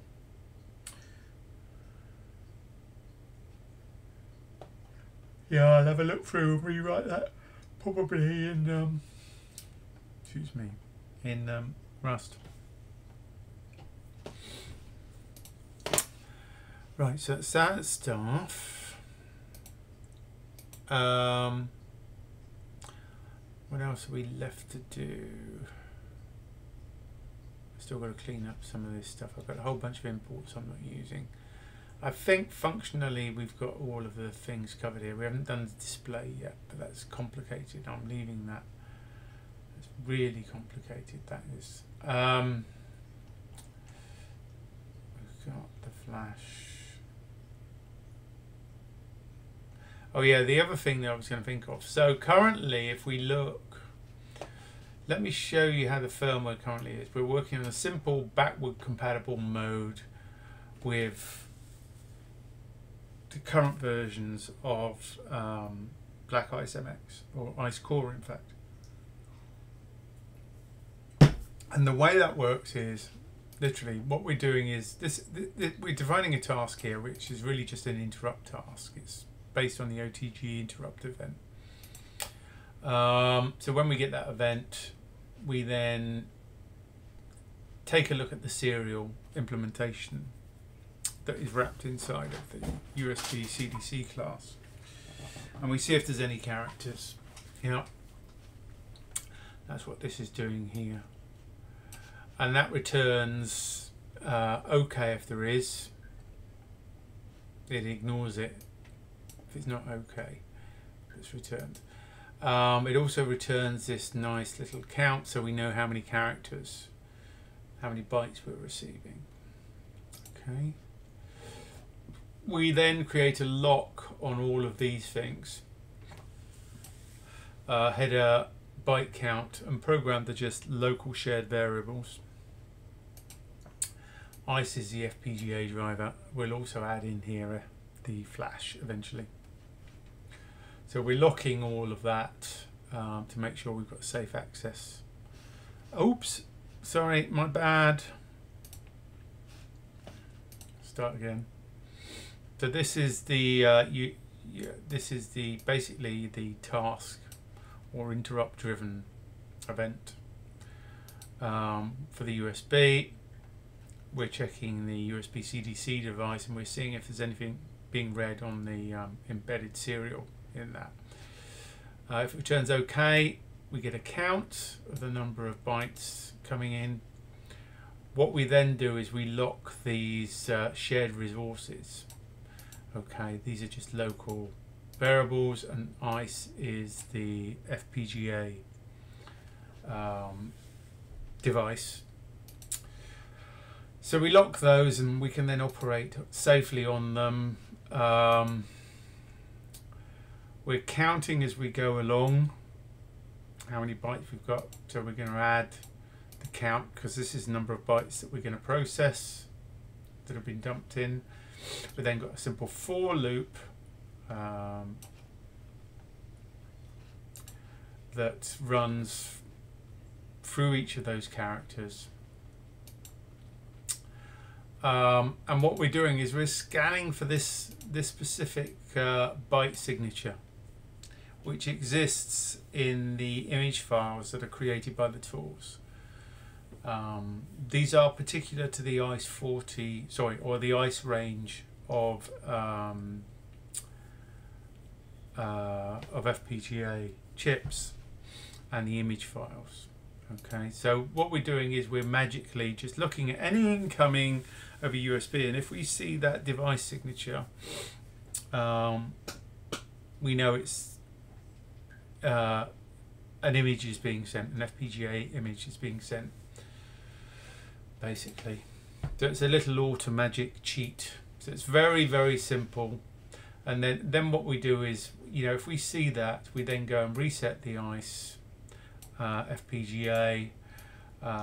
We turn the select, we activate the select, and then we start sending those bytes that we've got here, incrementing as we go along, and then eventually, because we know the size of the FPGA image, when we've processed that many bytes, we know that we can finish the process. So what we do is we go through the exit procedure of programming the ICE by clearing its buffers, among other things, and then we know it's programmed. In this case, what we're doing, we're then waiting a delay, and then we're testing the QSPI, because I'm assuming, because the version we're looking at here was one where we were testing the QSPI, so we would have just sent it some synthesized image that has QSPI support. Now, that's all well and good for testing, and that's exactly how this has been set up, and it's also backward compatible with the tools. It enables us to send HDL and images dynamically to the FPGA. But moving forward, this will need to be a proper state machine, and it will have modes. So one of the things, I was talking to Laura about this the other day, so what we will need to do is we will need to monitor the USB incoming and have an operation such that we can ask it to do different things. Given that it looks just like a serial port over USB, what we could do is we could have a very strict format, very simple format that goes command address, no, command length and address. So what that would do, for example, is our command could be program or synthesize the length, which would be equivalent to, you know, that number of bytes that I just showed you, which was the size of the image file, and then address, which will be, in this case, it will be always be 0 because it's unnecessary when we're programming it. So when we see those commands, we know we're going to have that many bytes coming at us that represent the image. So it should switch into that mode and start programming the ICE 40.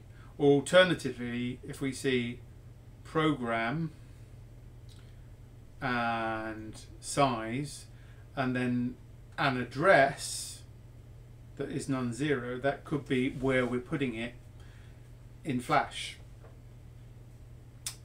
So we could have an address map, and we could have multiple images potentially to do that. Then another command might be a write command, and what that does is that has a write, has a length, i.e. the number of bytes we're going to add, and then the starting address.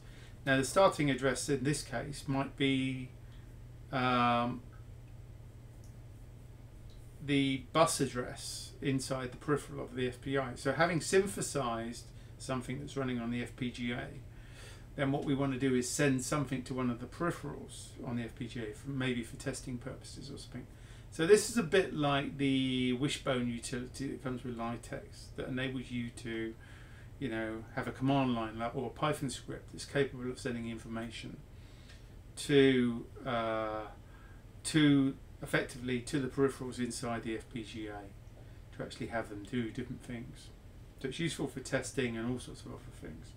And we can have as many different types of commands as we like, and we could have a read, etc., etc. So we could read back, you know, the program that's in Flash, for example, or we could read back the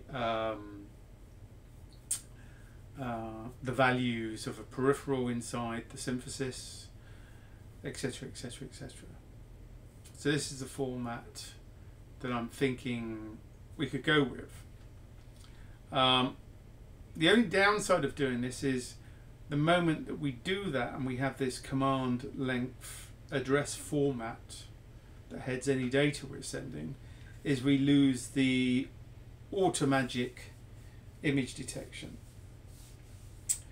and make it not compatible with any of the previous generations of BlackIce which have had that automagic thing. Now the question is, do we want to do that? And if so, how do we handle the fact that that's different? I mean, we could, for example, there is a button on the BlackIce Nxt board which can be used to put it in DFU mode when you power up, or can be used dynamically as a mode button. Now we did this on the BlackIce MX, whereby the normal programming mode, so when you sent a program and it automatically detected the ID and programmed it, by default it would do it dynamically. It wouldn't store anything in Flash.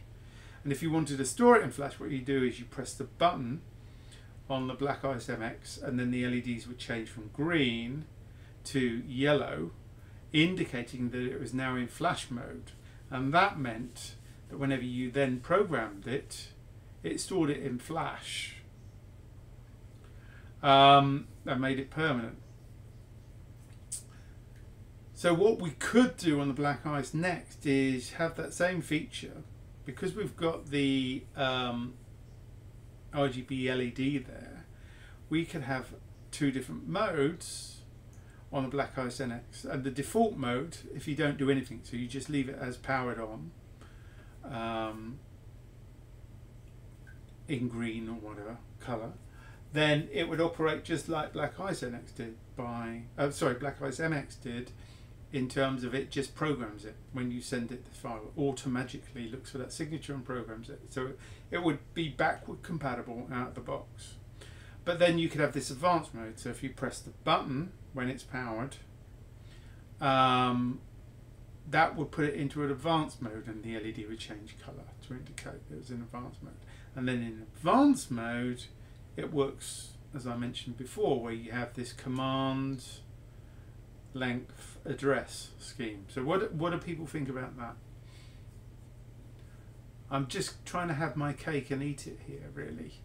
So by default, it acts just like all the BlackIce, or all the recent BlackIce products did before, out of the box.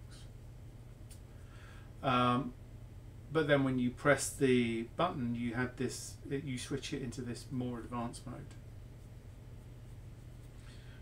whereby you can do more than just programming ICE40. You can write to the Flash. You can program peripherals over the QSBI bus from a program running on the host talking over USB to it.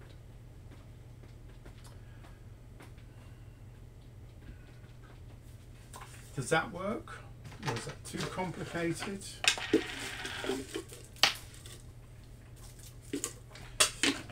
Is it a satisfactory compromise? Is it too much of a compromise?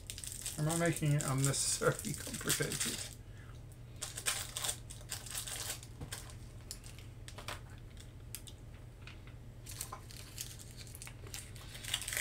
Laurie says, I would be happy to forget about the backward compatible mode. Yes, but you already know about that. No, not everyone has that experience and knowledge.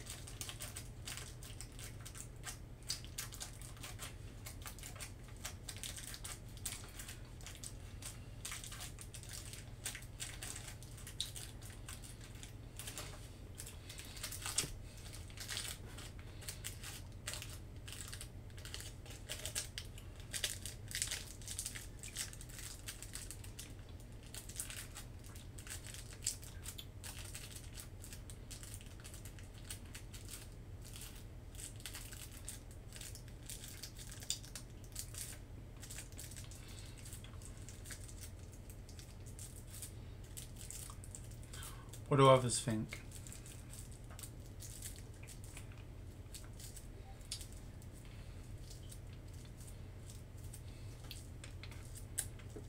Windows users mainly used APIO,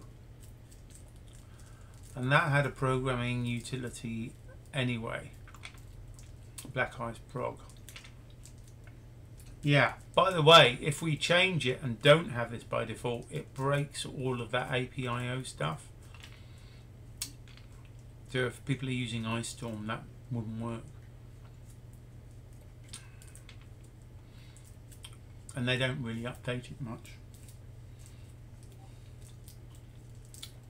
Western Long says, as long as there are examples documentation for the new mode, backwards compatibility doesn't seem that important to me though. Me too, sorry.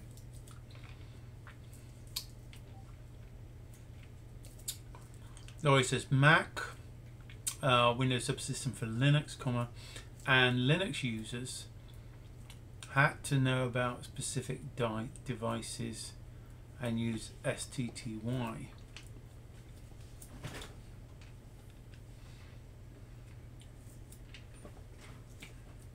This is true, and that's another issue that we kind of need to discuss as well. But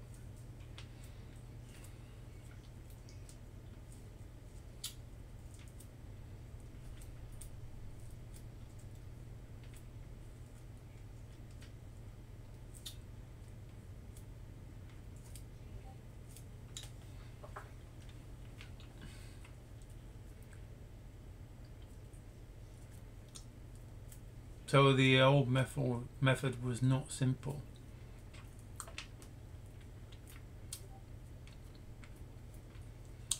Programming tool is easier to use.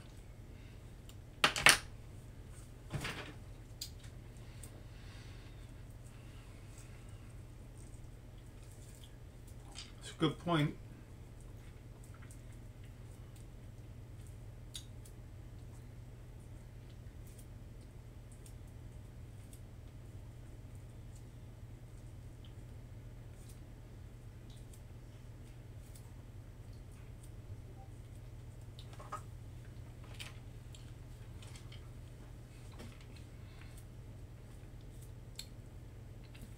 The old method was very platform specific.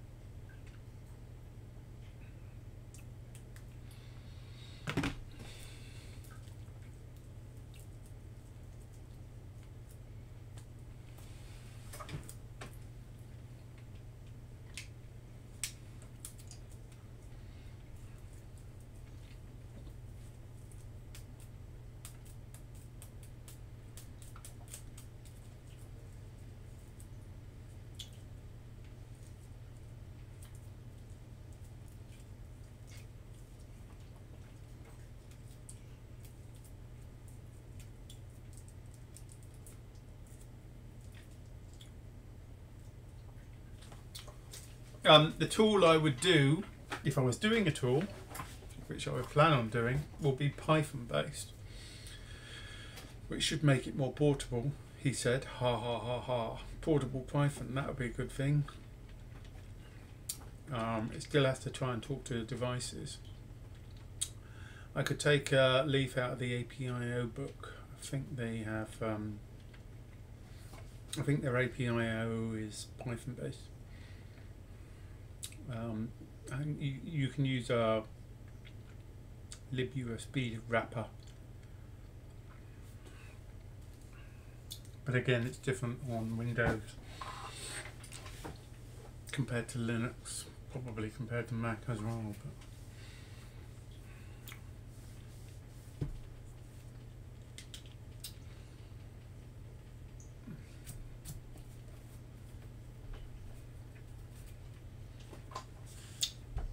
and you still need some way of choosing which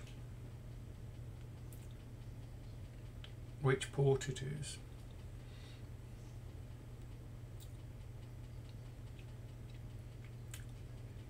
I do have some IDs I can use on the USB side that are unique,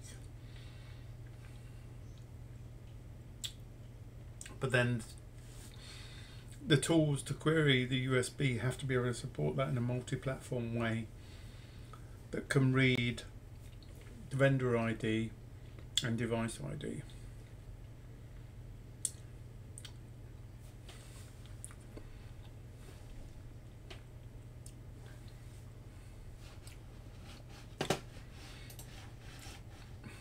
I do remember looking at some of the APIO stuff.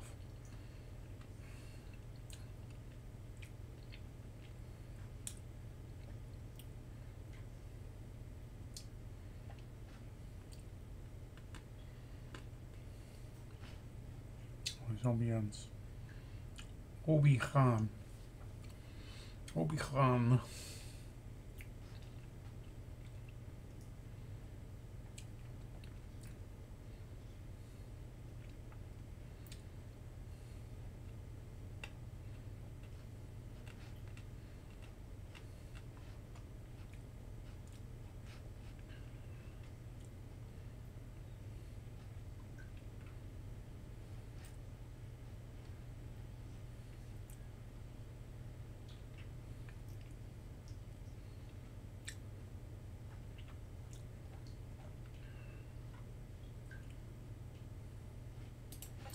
But how does it get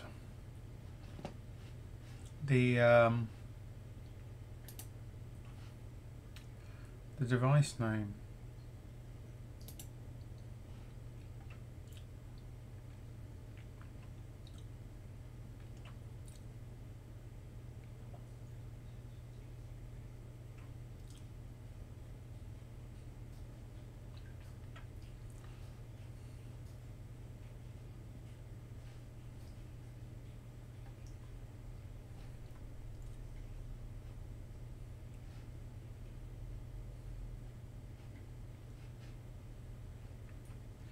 Yeah, you'd have to pass this in.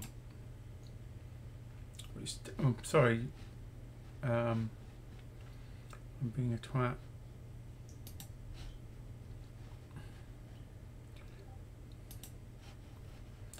So this is the iceprog that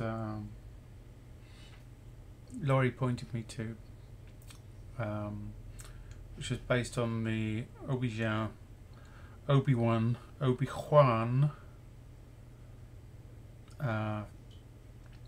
code that was used under APIO.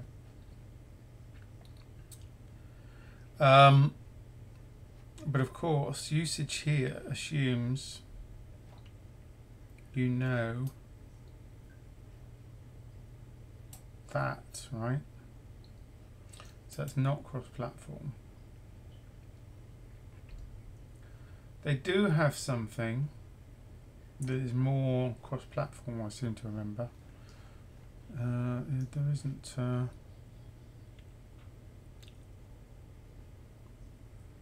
APIO config file. I'm trying to think. Let me see if we can find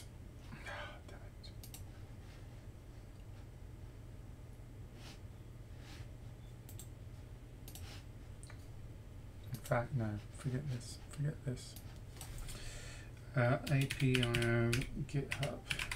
I hate GitHub search. APIO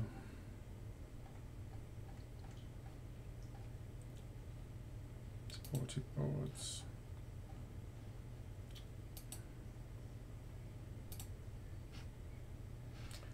Should link to the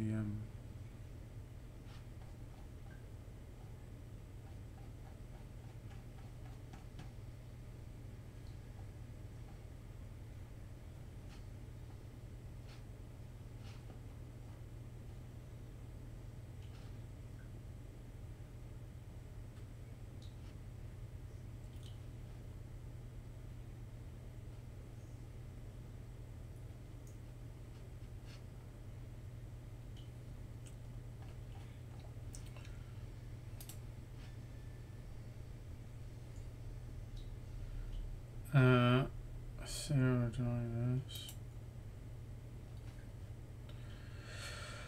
APIO drivers, serial enable,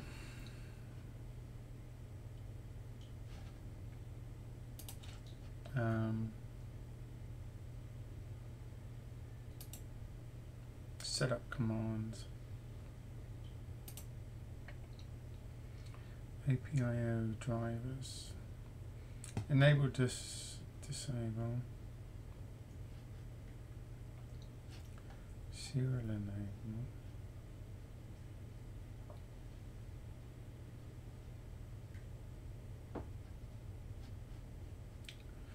so what it's saying here is APIO drivers serial enable, configure serial drivers for FPGA. Serial drivers enabled, unplug and reconnect your board.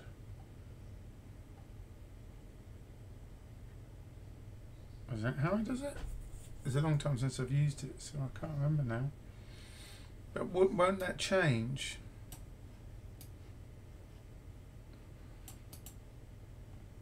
For some reason I thought they had something a bit more. So they must notice the reconnect.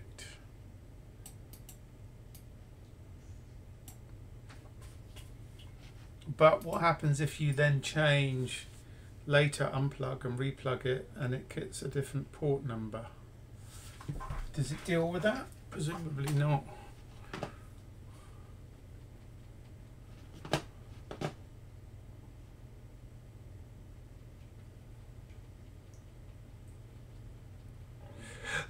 Then find the device and the vendor and the product.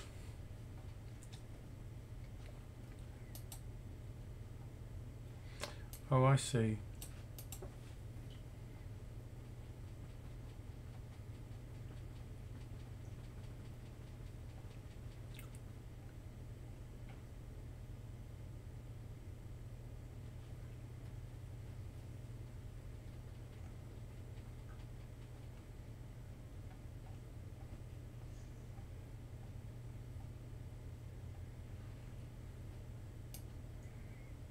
Oh, I don't think we've changed that, have we? So that's been constant. So these are the default IDs that you get with the ST HAL. The problem with that is they get used elsewhere. So for example, if you plug in an ST link, I think you get the same pair. If it's got a serial port, which the ST-Link 3 does have. I've also seen it elsewhere. However, I do have IDs that I can use here instead to avoid that.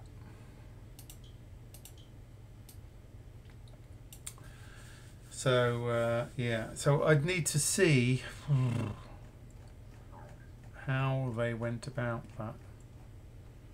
There's got to be a script somewhere.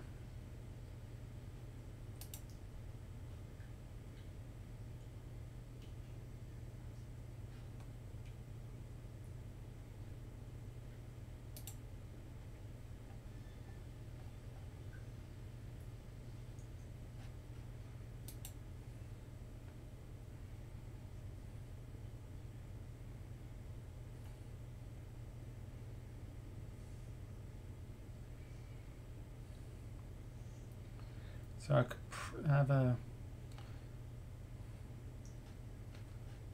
cheat.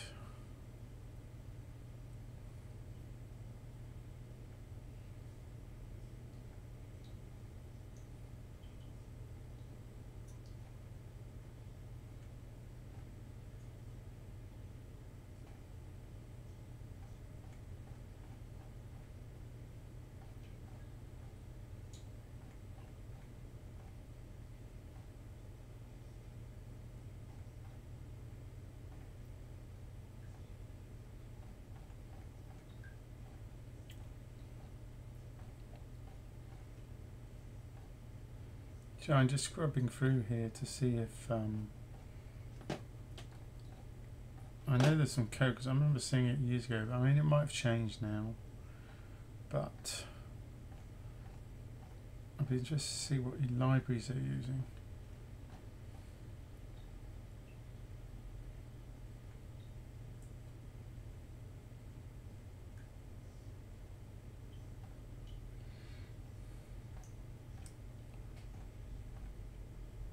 Get serial ports.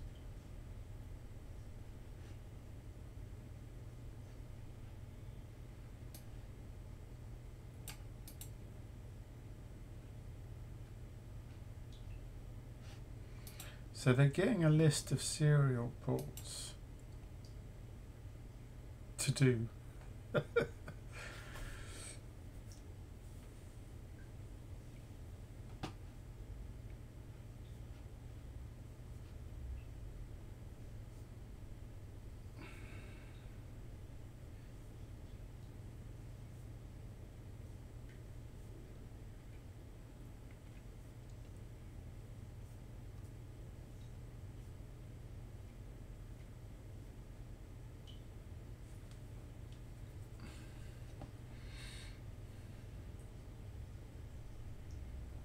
Yeah. So get serial ports. Where are they doing this? For port description of ID in COM ports. Serial tools, list ports. Serial tools, ports. Serial tools, list ports.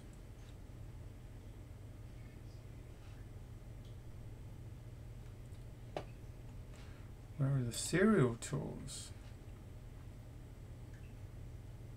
Are they an external dependency?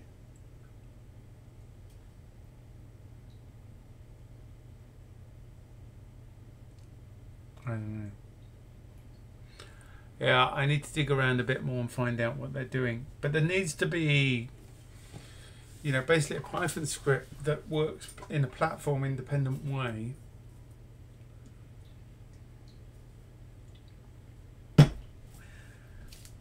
That can recognize the ID of the BlackIce, the VID and PID. Is it VID and PID or VID and HID, whatever it's called?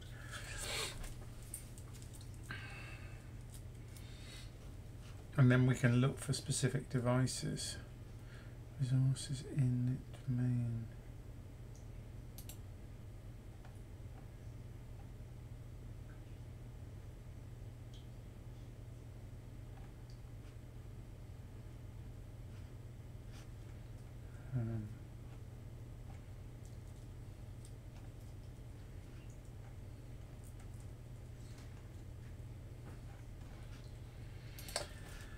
Ooh.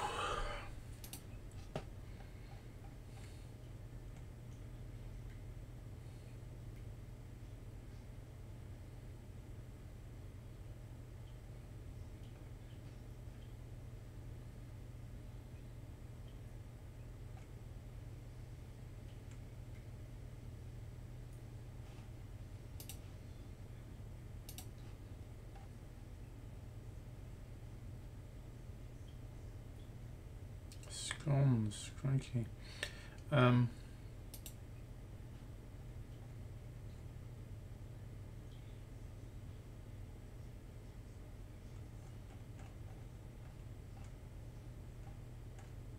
LS serial. So serial ports equal util get serial ports, which we saw before. For serial port and serial ports, port get description, get the hardware ID.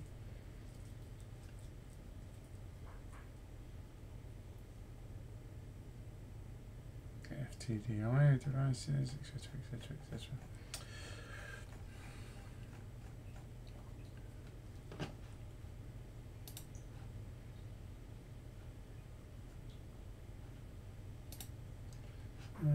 Where would I see dependencies? Will this mention dependencies? No.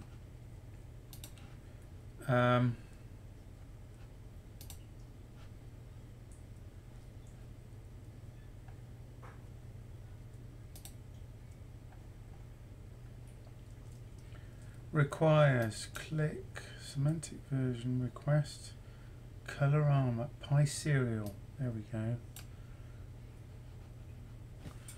That's what they're using.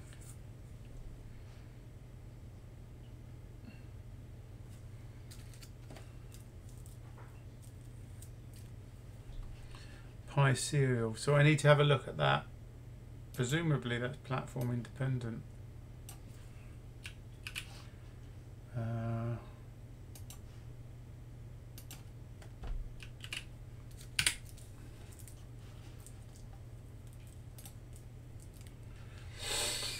Pi serial. This module encapsulates the access for serial port. It provides backends for Python running on Windows, OS X, Linux, BSD, blah blah blah blah blah. Named serial automatically detects the appropriate backend. So yeah, this is probably what I need to work with.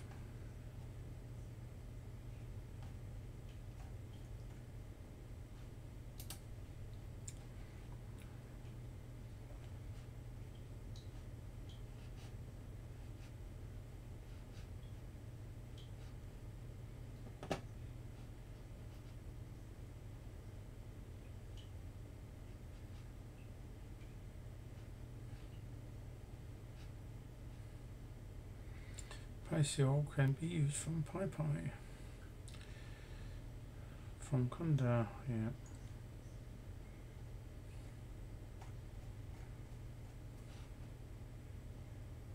Short introduction.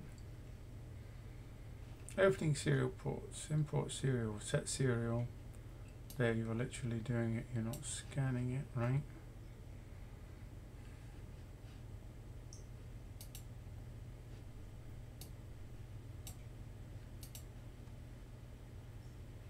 Named port.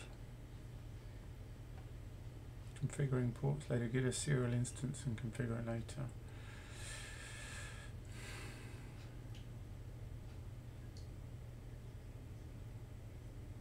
Read line. End of line. Listing ports. Here we go. Python M. Serial tools. List ports. Will print a list of available ports. It is also possible to add a regex regular expression as the first argument, and the list will only include entries that match. Note, the enumeration may not work on all operating systems.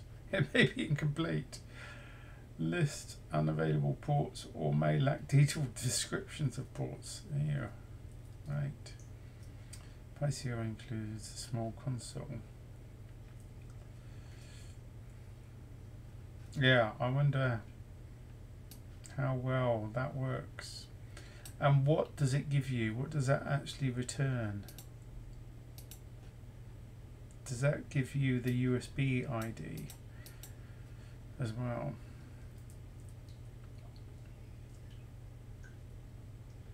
PySerial serial tool list ports.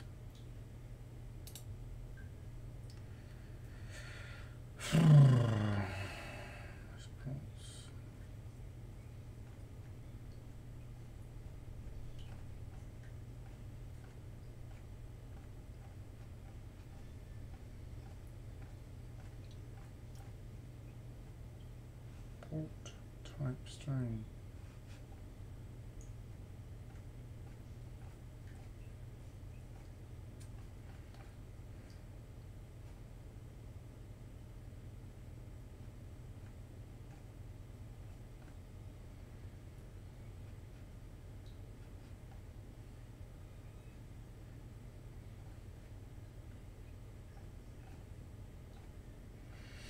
Yeah, so it looks like a good library to use to do this. I think I've heard of this before. I don't know if I've ever used it. Possibly. 485. Okay.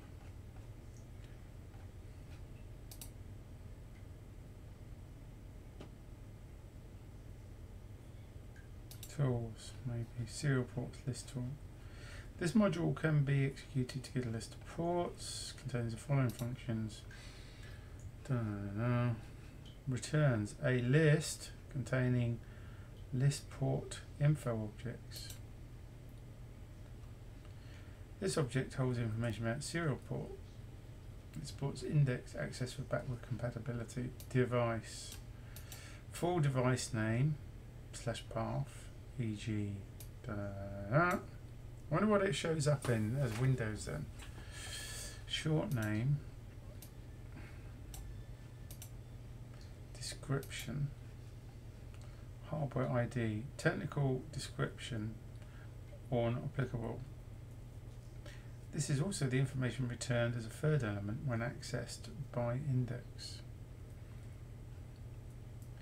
USB specific data. These are all none if it's not a USB device. Yeah, so you've got VID, PID, etc. Good.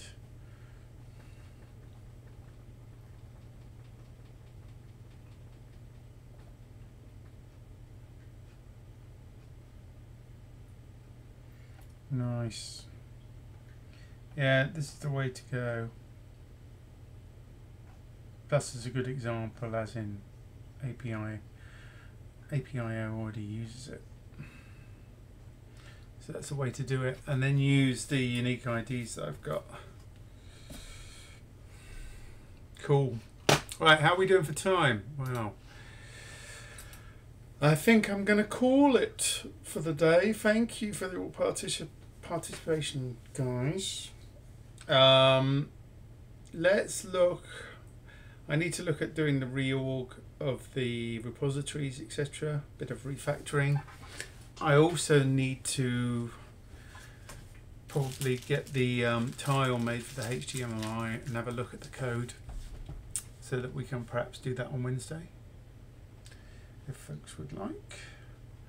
But anyhow, thank you for joining me. I'm now going to go and rest, although I may be on Discord for a little bit longer. So ciao and have a nice weekend, everyone.